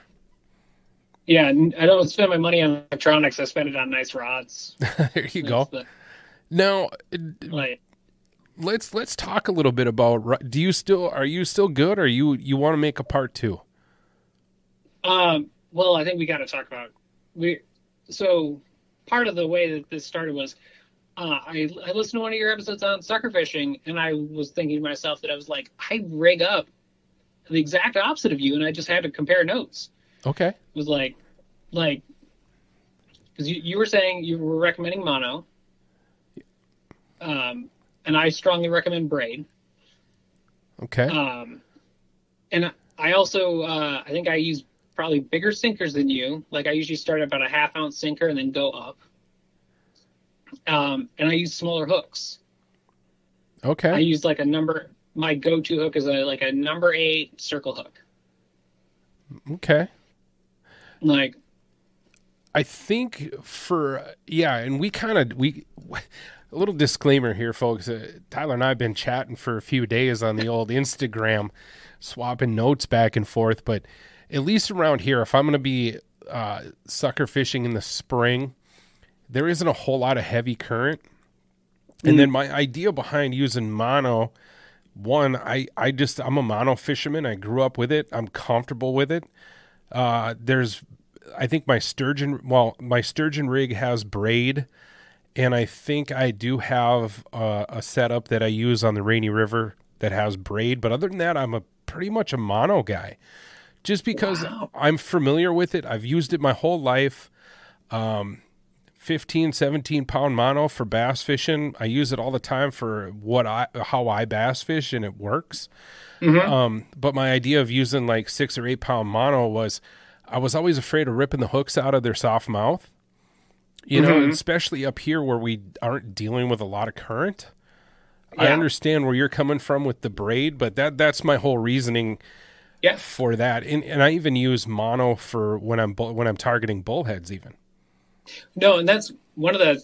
I was talking to somebody, and they were like, "Oh, you're an expert," and I was like, "No, like I'm not." But that's also part of the great thing about rough fish or rough fishing, other fish fishing, is that like there aren't experts really, right? Like, and I'm constantly, on the Instagram, like people, see me on there and like they buffalo pictures with fish caught on jigs and stuff, and I'm like, I wish I could do that, but mine won't bite jigs. They're so like, however you catch them that works. Like you can figure this stuff out for yourself. There isn't a book even that you can just go buy that's got all the answers in it. The one book that was ever written about it is out of print, so so like that's part of it is like, you can borrow from the Europeans, you can, borrow from this, you can make it up on your own. And you can find what works for you. The one thing that I do, I often get flack about, which, man, you get a thick skin, right? Being like a multi-species angler. Yes. Like, because people are always ragging on you. like I always get that. Well, they're really easy to catch, and I'm like, please tell me you're not a bass fisherman. Like, well, and you know what? I've had that said to me before, and I said, okay, well, give me the seasonal movements of rock bass. Right. I'm still trying to figure it out. Because through the ice, I've caught them in 4 feet of water. I've caught them in 40 feet of water. In the summertime, I've caught them in the weeds, and I've caught them in 26 feet of water off a rock pile. Mm-hmm. You tell me. Or actively target suckers in July on Lake Bemidji. Tell me where you would start. Where do they go? Oh, I'd just wait till, spring. Well, yeah. Well, I'm not going to call myself a bluegill fisherman if I'm pulling them off their beds either. Right. So I always get like, whatever. Like they're too easy to catch or whatever. And I'm like, oh, okay. Yeah. Cause I mean like, but the, making it fun, like catching them, quickly and, any time of the year or whatever. I put a lot of thought into like the technique and the approach. And part of it is like, I like a high modulus rod. I'm particularly fond of the St. Croix Avid series. Mm-hmm. I actually got a custom rod made from Thorn Brothers with a St. Croix Avid blank, and I had him put a special grooved foregrip, so I have an exposed blank on my foregrip. Okay.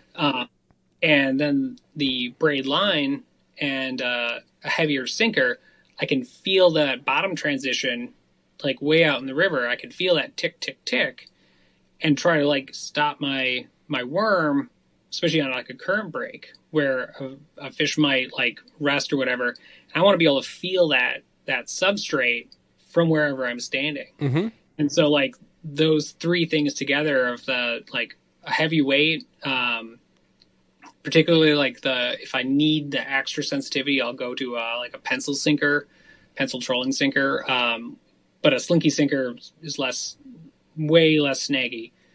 But yeah, braided line and then smaller diameter, I can like I can slow down and like get my worm to stick in a spot for at least a couple minutes. And then like, yeah, a nice fast action and like really light rod. I can feel that tap, tap, tap. And a little circle hook. You don't need to give a big whaling hook set to like make contact. I've got some really big fish on a number 8 circle hook. Yeah, and that I'd be willing to bet that's where that braid really comes in, because there's no stretch. You don't have to really reef back on it. Mm-hmm. And their lips are actually like fairly leathery, you know, like one thing too, and like the river red horse, they have big lips, but like they, you know, will eat like whole freshwater mussels, right? Like, so they'll grip with their, you know, their mouth. Their mouth is actually big enough to like get a freshwater mussel and pull it out of the gravel. Or they also seem pretty fond of crayfish. So I'm just convinced that like sometimes they look at a crayfish and like, you're going to pinch me, but I have these big leathery lips and I don't care. You know, like, and who knows, it might be like the cartilage on your ear. I mean, you really have to put a lot of pressure on it for it to hurt. Yeah, they seem to, you know, like their lips like do a lot of work. But yeah, those river red horse, that is the one actually I definitely size my hooks up and I size my baits up. They don't like a little bit of like a nibble. They're not looking for like mayflies and little like bugs on a rock.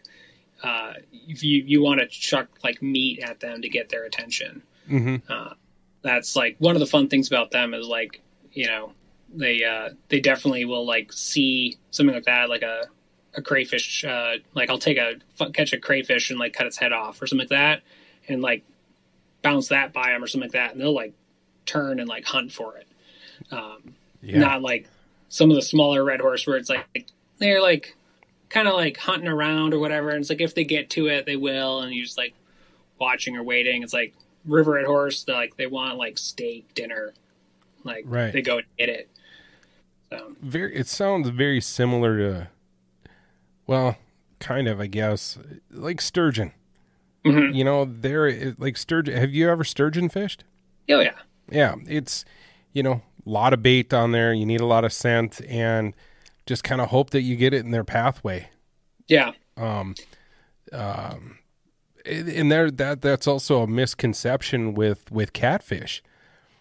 Catfish, especially channel catfish, they'll hit crankbaits, they'll hit jigs. They're actually a little more, not so much bottom feeder. You know, same thing, bullhead, your browns, yellows, and blacks.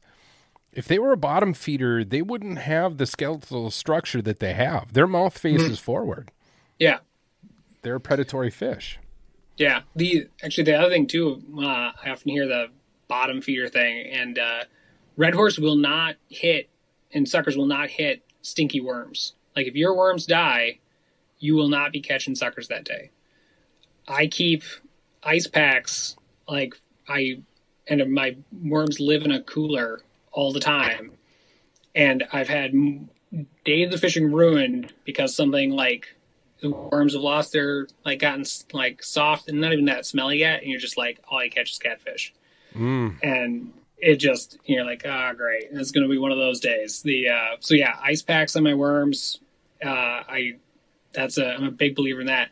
Now, lake trout are bottom feeders. I go Yes. dead bait for lake trout, and like I bring up like suckers, and like those things by the time, third day you're camping out there, those things are ripe and like they're giving off brown liquid, and we don't bring dry ice or anything for them, and like you still catch lake trout on that. You mean like it's like disgusting. You hardly want to put them on your hook anymore. Yeah. You still catch a lake trout on that. I mean, I've seen ice fishing videos, underwater camera footage of laying baits on the bottom, and lake trout will come cruising right in and pick that stuff right up off the bottom. Well, that's the best way to catch lake trout. But like at least that sucker was frozen. I'm telling you, man, like 3-4 days in the boundary waters with no ice, your bait is just rank. Well, now we're starting into burbot season up here. My go-to if I'm going to go burbot fishing is I go to the local bait shops, and I have one of those great big pucks, the big one, and I just ask them for their dead. Yeah. And they're like, really? I'm like, yeah, I'm burbot fishing. I mean, it's, taking a lot, paying for the live minnow when you're impaling 3 or 4 of them on a hook. You're just kind of wasting your money. And plus, I want that extra cent because burbot are their eyesight isn't very good. No. And it works out for me. The last burbot I saw actually was in open water, was lake trout fishing off the shore. Like we actually got one pretty good sized one once off the shore in June. Completely different looking critter when they come from open water. Right now, they're super fat. I've caught them where I've had to grab the burbot with both hands by the mouth to get them through an 8-inch hole because they're just it's swelled up with spawn and all the food. I mean, and like set them down on the ice and their back stays pointed up. And they're just sitting on top of their gut. Yeah. Now, and I've also seen them open water, early fall. Ooh, long, skinny, nothing to them. I prefer the fat ones in the winter. Yeah, who doesn't love a fat fish? Right.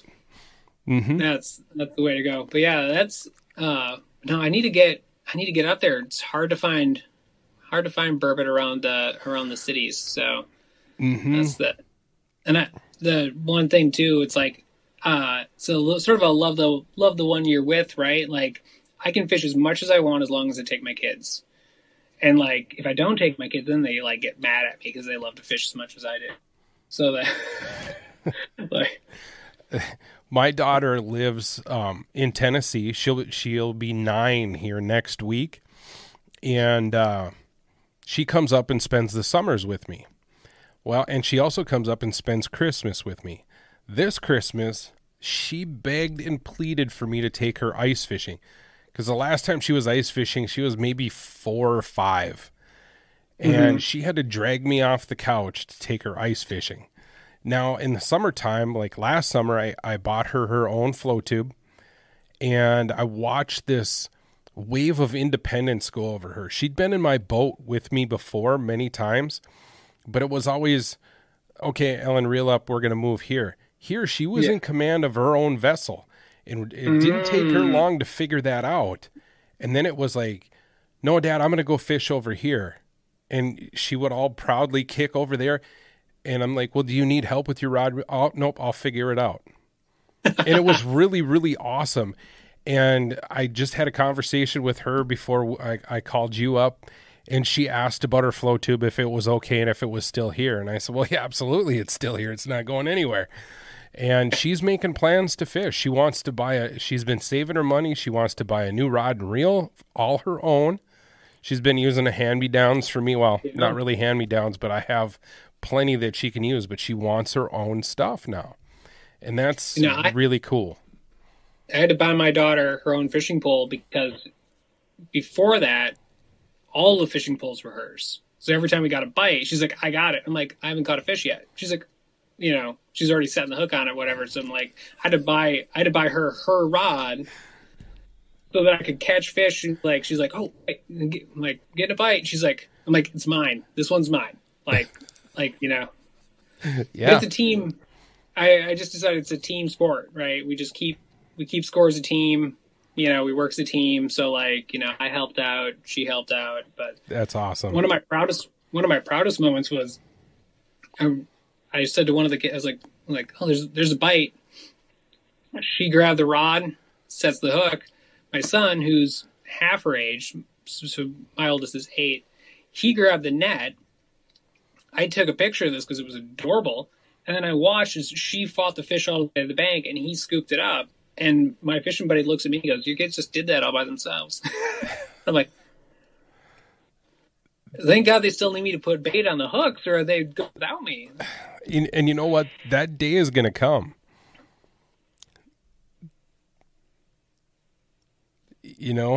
That day is going to come where they're going to be like, Dad, love to hang out with you, but we're going fishing.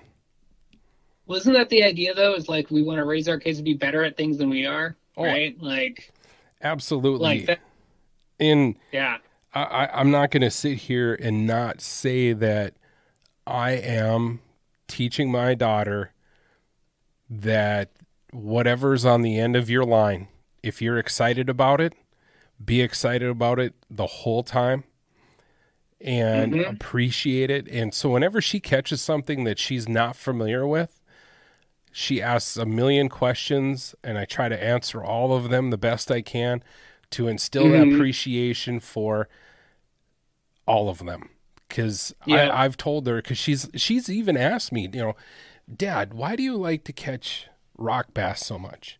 Well, I appreciate them. I think they're neat. I also, and she's like, well, you like to catch bluegills too. Absolutely. I like to catch them all, honey.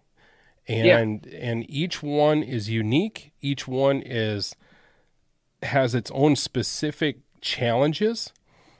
And some of them are even bigger and yet harder to catch because nobody really knows much about them. And to me, that's super, super intriguing. So I'm trying to plant that seed in there. Because there's been a lot of times where I have been fishing with somebody, and I remember the first time I took somebody sheep's head fishing, and they were, it took a lot, and then finally they were like, all right, let's go. So we go and I set up, and we're just fishing slip floats and leeches. That's how I've caught all of mine, and sure enough, that float goes down. Sets the hook, and he's fighting it. And he's like, wow, this is really big. He goes, I think it's a big walleye. And I'm like, I hope not. And he's like, what do you mean? And then he gets it up, and it's a sheep's head. And I'm like, yes, we got one. And he took it off. We took a bunch of pictures, let it go. He gave me a big high five and a hug. And he said, dude, I totally get it. You are on absolute giant fish with nobody around you, and man, was that fun. And I've taken him a few other times. Now we haven't gone in a few years, but it instilled that new thing. And I've also compared that to the mass exodus that happens in the spring for sturgeon. Sturgeon are damn ugly. Yeah. But they are super popular because they're huge. Yeah. Now I'm going, I've been going up there, and I get excited when I catch a big silver red horse. And I've even said, when the sturgeon, I've been up there when the sturgeon fishing hasn't been that hot, and I'm like, can we target red horse? And I usually get shot down. And I've asked the question, one of my best friends, he grew up there, and I said, is there any way I could target these suckers in the spring like this when walleye fishing is closed? And they're like, well, I suppose you could, but it might be dicey if you get checked by a game warden, because there you are with, a 7-foot medium action rod where everybody else is using fiberglass, giant poles and huge reels and 80-pound braid. There you are. You'd have a lot of explaining to do. Just put a picture of a sucker on your cell phone screen, in your lock screen, and the guy, he checks you, and you're just like, no, I'm sucker fishing. I see, and he's doing like, ooh. Maybe I should set up a nice album with all kinds of rough fish in it, and be like, here's what I'm about. And I'd be more than happy. I'm kind of afraid to, not that I'm afraid of, I just, the hassle of it. I'm Yeah. taking up a pile of his time where he could be checking other things. I've never had that. I mean, I'm fishing. I start fishing as soon as the creeks melt off, before lakes have melted off. That little patch of open water in the springtime where the creek dumps in is dynamite. So like, I started fishing like then, and I don't stop until deer season. Yeah. And I've never, I haven't had any pre walleye pre opener checks. I was gonna say those silver red horse are like, those fish have like shoulders on them. Oh like, yeah. Like they are a big river, fast current fish. One of my best days ever red horse fishing. I just had caught the run just perfectly, and it was a wadable river. It was pretty clear, and I had my feet planted basically one spot, one rock bar, and I caught 30 silver red horse before I decided I'd had enough. It's like once you start keeping track, then you're like, well, now I got to get to 30, and like the small ones had to be 4 pounds, like. And they just, ripped in this current. Like, you'd hook one and they take off. And it was just, a hoot. And there was no one in sight up and down the river, and I was catching fish, man. If they'd had spots on them, like it'd have been Instagram glory, like they'd have been brown trout or something like that. It's like, but, they got these silver scales on them. I got the whole place to myself. And I just had a hell of a good time, like, and those are big fish, Those are, like, I don't know what, it's kind of a mystery why, like, not everyone's out there, especially when walleye and bass season aren't even open yet. What are people doing? Gardening? Washing their boat, taking inventory of walleye gear, and I suppose there's crappies too. There are crappies and crappies, bluegills. They're continuous year round. I forget. Yeah, I forget that. And I've said in my circle too, and I just had this conversation with a relative of mine. Just the way I think, like I'd rather be good at a bunch of different things than really good at one thing. Mm-hmm. And that's just how I work, Yeah. But like going back up to the Rainy River, it's a little bit different because it is such a popular spot, and they have that 2-week season where you can catch and release the big giant walleyes and whatnot. And then that shuts down. That's when the sturgeon fishing kind of picks up. That's where that would be the time that I'd want to sucker fish, when you shouldn't. I mean, you can do whatever you want as long as you're targeting the right species. But out of like that crowd of sturgeon fishermen, there's one guy with a walleye looking setup. That's where I was like, man, I don't know if I want to take up their time trying to explain my love for silver red horse, It's getting around though. They might have now it's, showing up in the House of Representatives and, rawfish.com, and it's growing. So there's more and more people who are just kind of going with the tug is the drug, and enjoy catching fish no matter what shape their lips are. Yeah, and I've noticed that up around here, even in the ice fishing world, with panfish, bluegills, crappies, in the burbot up here. Yeah, it's super popular, but more and more people are just catching them for the gram. Yeah. Catching them just to say they've caught them. More and more people, in my observation, out on the hard water, are catching and releasing fish, which is pretty amazing. At the same time, I am also a person of not everything has to be released. There's harvesting can be good. Selective harvest. I'm a big fan of selective harvest.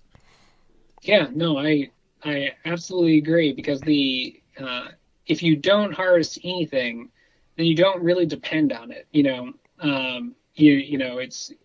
but if you do harvest stuff, it's like, well, this is something that literally, I depend on. I want it to continue, in a sustainable fashion. I think that's an important thing, and it's not just for fish, but like, the environment and in hunting and everything else. It's, we have a couple possible problems in the hunting and fishing community. One is, if recruitment goes down, if our children don't take up the sport and if people don't come to these things, it'll fade away. If we over harvest or abuse the resources, that will also, not be good for us. If we don't behave ethically, we are just giving a reason to the antis, giving them the evidence that this should stop. Mm-hmm. We don't want to be that guy. We don't want to be that person who proves them right. Right. Like, harvest a few responsibly, celebrate your connection to the land, and have that connection like, we have always had, but don't hate it. Yeah. Yep. Don't hate it. So. Yeah, I would agree, sir. I don't know if you can see. Can I come up and go sheep's head fishing with you? I want to catch a 30-inch sheep's head. You know what? I haven't done it in a few years, but I'd be willing to give that a go. I'm coming to Bemidji this summer. Awesome, man. Well, I was going to point this out.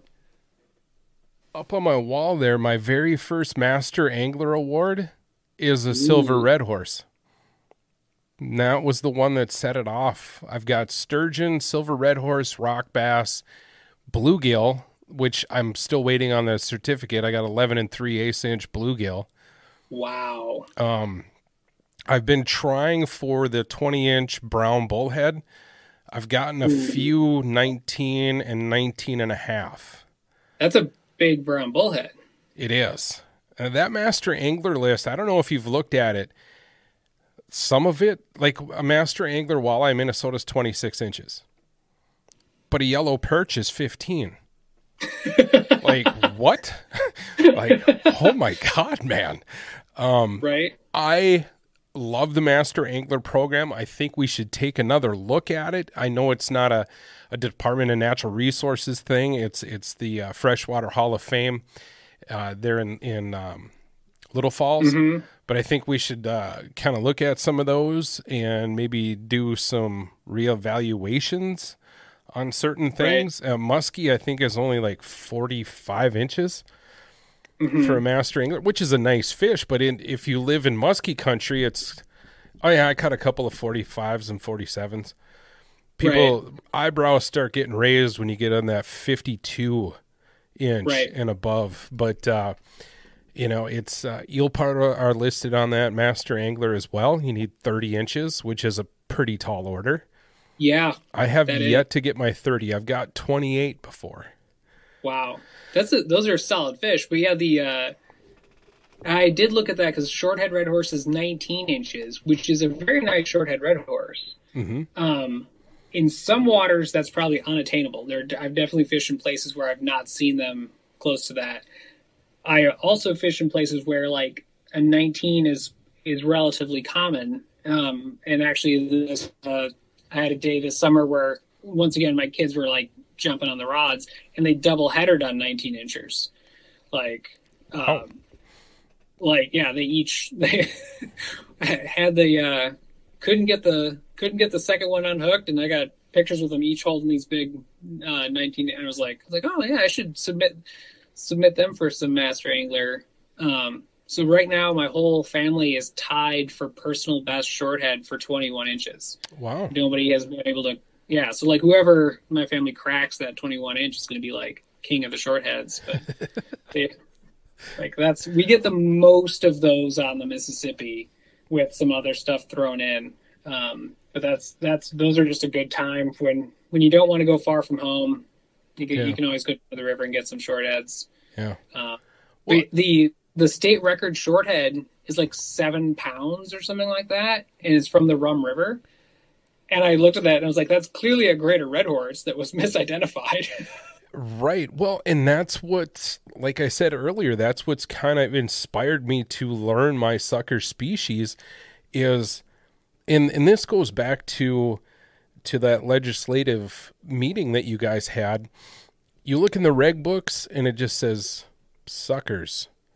But then you discover this master angler program and they're all listed out.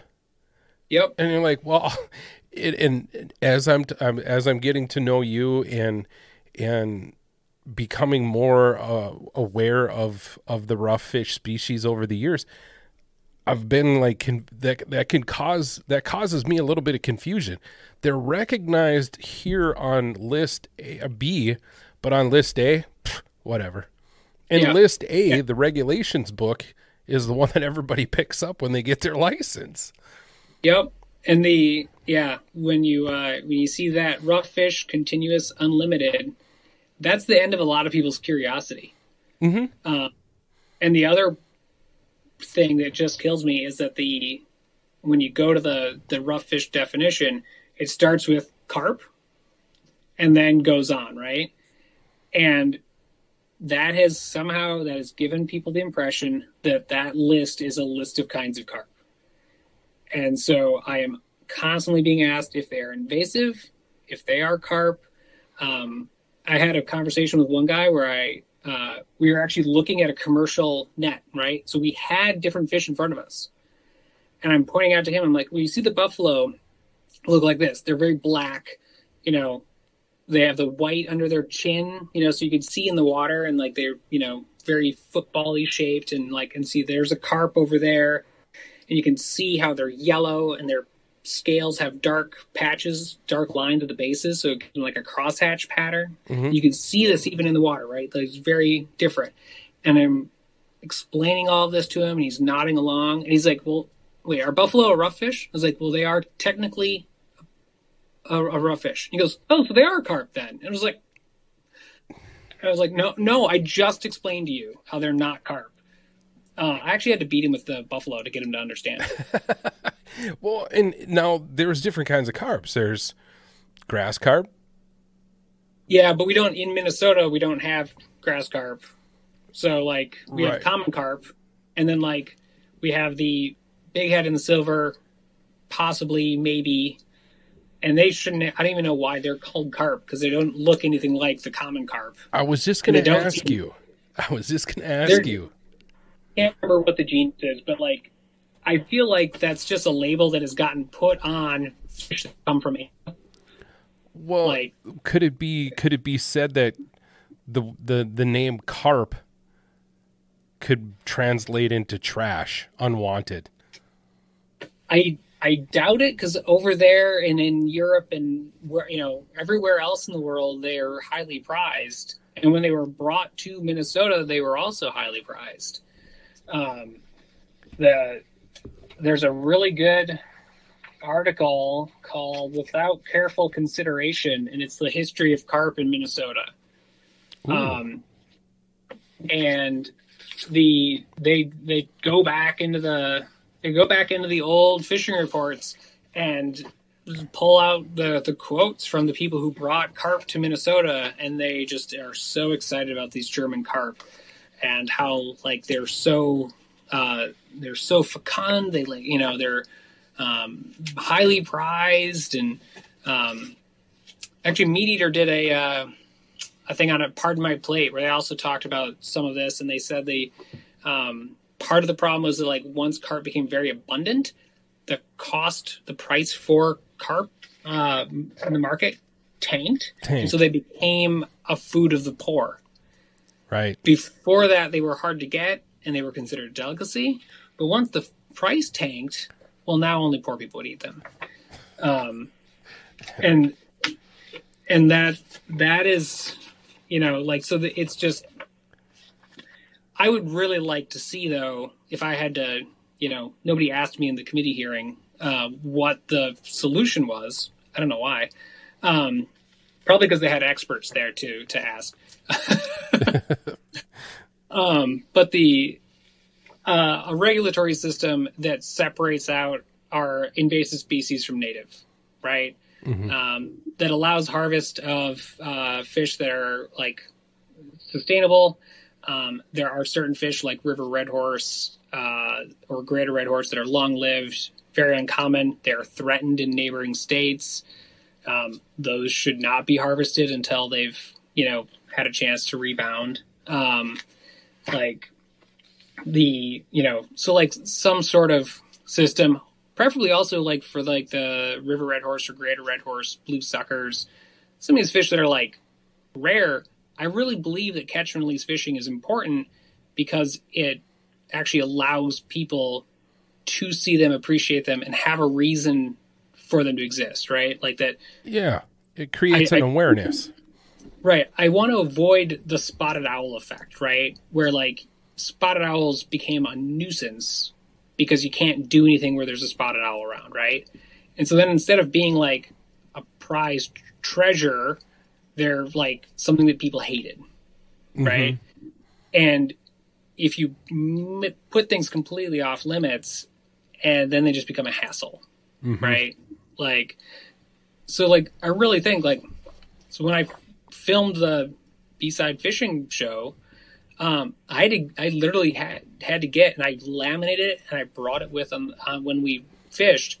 I had to get an endangered and threatened species permit from the state of Wisconsin to go catch and release fish for these river red horse, right?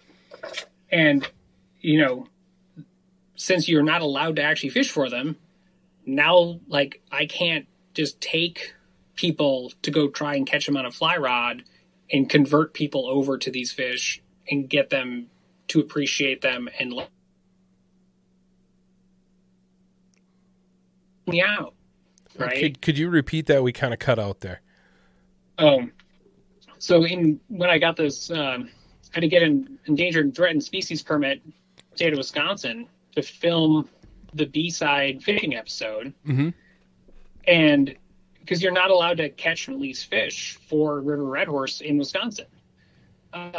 So that means I can't take you or anybody else who wants to go down and try to like catch and release fish for them, right? Like they're a great target. They're a huge challenge on a fly rod because they're like bonefish, but I can't like recruit some people from the fly shop. Like, hey, let me like show you this great fly fishing target. They're super challenging because it's illegal to even try to catch one. Right. Like, and like that bums me out, right? Like I can't introduce people to those fish who would be stewards of the environment, who could go down, appreciate them, catch them, let them go, look out for them, make sure there's nobody else like down there snagging them and calling them carp. Like, yeah. Because, like, you can't, Well, even in the fly fishing world, carp, your common carp, or even down south, the grass carp, or I should say common carp, they're kind of, in the fly fishing world, that's kind of a hard thing to do, is to get carp on a fly rod. Mm-hmm. There's these wild, crazy trout heads that are like, all right, man, it's that time of year. Let's see if we can hook up with one. Super mm-hmm. challenging. Yeah. And I don't know how that came about. I think it was fly fishermen in around Erie or Michigan or something like that started to bring awareness to the challenge of catching carp on a fly mm-hmm. rod. Yeah. No, they're super smart fish. They get super big and they're super hard to catch. And I am so zoned in, and I'm so like just taken up with like the native fish mm-hmm. that like I used to fish for carp, and still like some of the biggest fish I've caught are carp, but I just like I can't enjoy it the same way I did because I'm like, well, you are an invasive species, right? But like I, like they do have, especially in waters that are already degraded, especially, like they do have a tendency to take over in degraded environments. Like, unlike a lot of native fish, which don't tolerate degraded environments. So I would love a regulatory structure that separated out invasive and native fish. You know, put some of them into a catch and release category, have some of them that are like these are good eaten category, and then like have an invasive category. Oddly enough, smelt, which are an invasive fish, and you can also net and whatever, aren't on the rough list. Like, it's, so it's weird. Like, this rough list has 1 invasive fish on it and 26 native fish. Wow. But it doesn't have other invasive fish like goldfish and smelt. Huh. Right? Like, yeah. This list really makes no sense. Right. And I guess you could maybe chalk it up to lack of funding. Literally, the list, like, the only thing that has happened to the list in the last, literally since like 1909, is species have been taken off of it. Mm-hmm. So, like, turtles used to be on the rough fish list. Yellow perch used to be on the rough fish list. And now burbot have come off the rough fish list. But they haven't added anything onto it. So, right. Well, I did a podcast with Scott Mockentune, and we were talking about burbot and rough fish, and we got into talking about invasive fish, and I asked him straight up, being that we're so far north, were largemouth introduced here? And he didn't have an answer, and he was going to look into it. So the largemouth bass could be an invasive species to Minnesota. Unless you know. I mean, I'd love to know. I'm just that's the questions I ask, is I think maybe too deeply about stuff like this at times. You know what I'm saying? See, now I have taken the stance that I will grant grace to, all the fish that originally lived within the, arbitrary state boundaries of Minnesota, right? So I'm like, I try not to quibble about, what exactly, like, in part because actually, the records weren't kept. Like, I have read the early reports, and they're available online if you Google it. I think the Minnesota Historical Society has a lot of those old ones. You just look through them. But the early fish commissioner reports are just bragging about all the fish that have been stocked. They mentioned in there that walleyes were apparently not found in any waters not directly connected to the Mississippi. So they say in there that they introduced walleyes to Lake Minnetonka. Lakes up around Lindstrom, they introduced walleyes to. They bragged about how successful all of this was. They said that stocking brook trout wasn't necessary because so many people were stocking them privately. You could buy brook trout eggs through the mail. And so they were like, well, you don't even need to bother. People are just putting brook trout all over. But we will focus on introducing salmon to the Mississippi River, stocking the walleye, pike, perch, everywhere it's not found. They did their best to put lake whitefish everywhere because that's really going to be the fish of Minnesota, lake whitefish. But yeah, they just mixed they just stirred the pot. They just wow. So it's entirely possible that a lot of largemouth bass lakes are introduced. Smallmouth weren't found in the boundary waters. And a lot of those boundary waters lakes may not have had walleyes in them either. So interesting. Yeah. And I guess if you were to start looking really into that, then you're splitting hairs. I guess maybe deep down inside I was just looking for that shot rebuttal back. If I'm in a rough fish argument, I'd be like, well, you know what, your beloved largemouth bass that are invasive, they weren't even here. I mean, and here they're just coveted, Right. Yeah, I think you could throw that out and then they have to disprove it. I mean, like, unless they ask me to prove it, and then there we are back at square one. You know?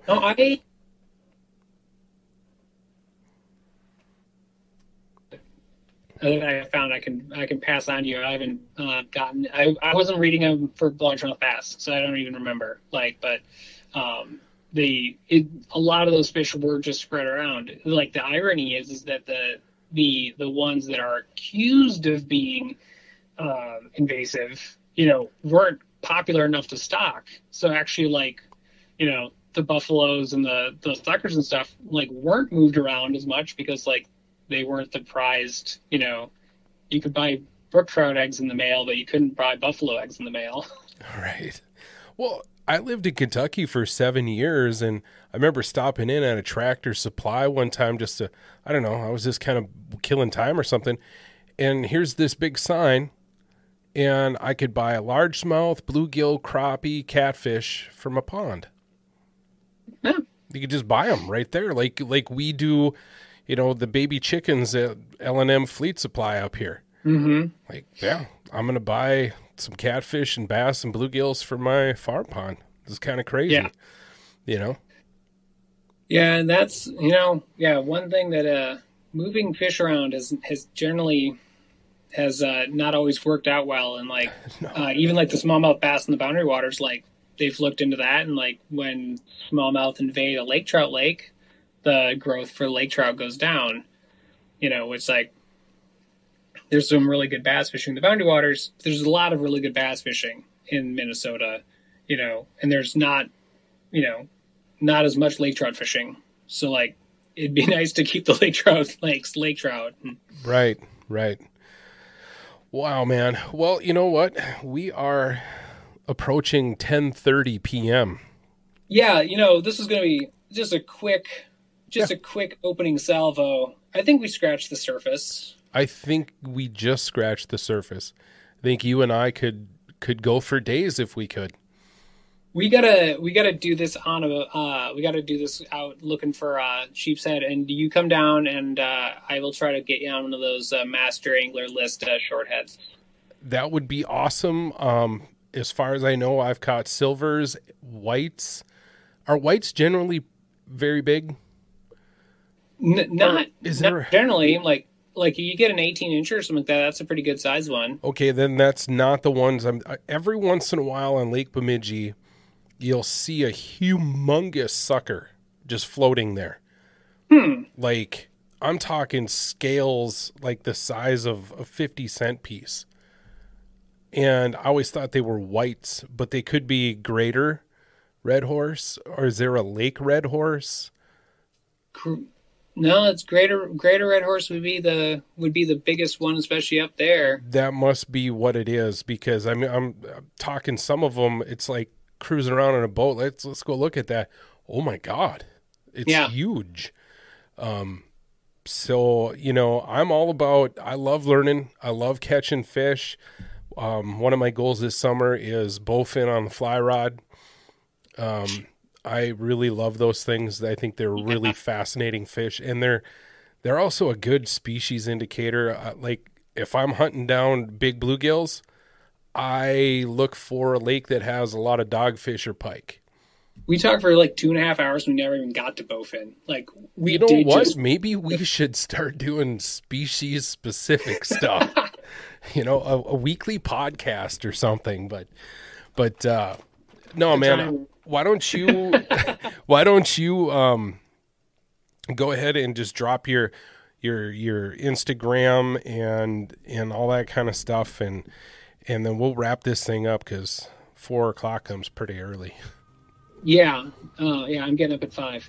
I am on Instagram at buffalo_catcher. Follow me for native fish info, and I will also be putting updates on the no junk fish bill that I got to testify for today. So yeah, follow me for all the latest native fish news in Minnesota. That's why I'm on there. I don't post brands. I don't tag anything. I'm not in there to get to be a pro angler. I make sure to avoid that stuff because I don't want people to think that I'm like in there influencing for free fishing rods. I mean, although if St. Croix wants to come out with a Red Horse series of rods, maybe I'd reconsider. There you go. Yeah, not a pro staff, just there for the fish. Awesome. Awesome. Well, I really appreciate you taking this time to talk to me, and I think you're right there at the beginning that this is the beginnings of many conversations and I think a few fishing adventures together. 100%. We gotta, spring can't come soon enough. All right, man. Well, you have... Tight line. What's that? Tight lines. Yeah, you too, man, and we'll talk again real soon.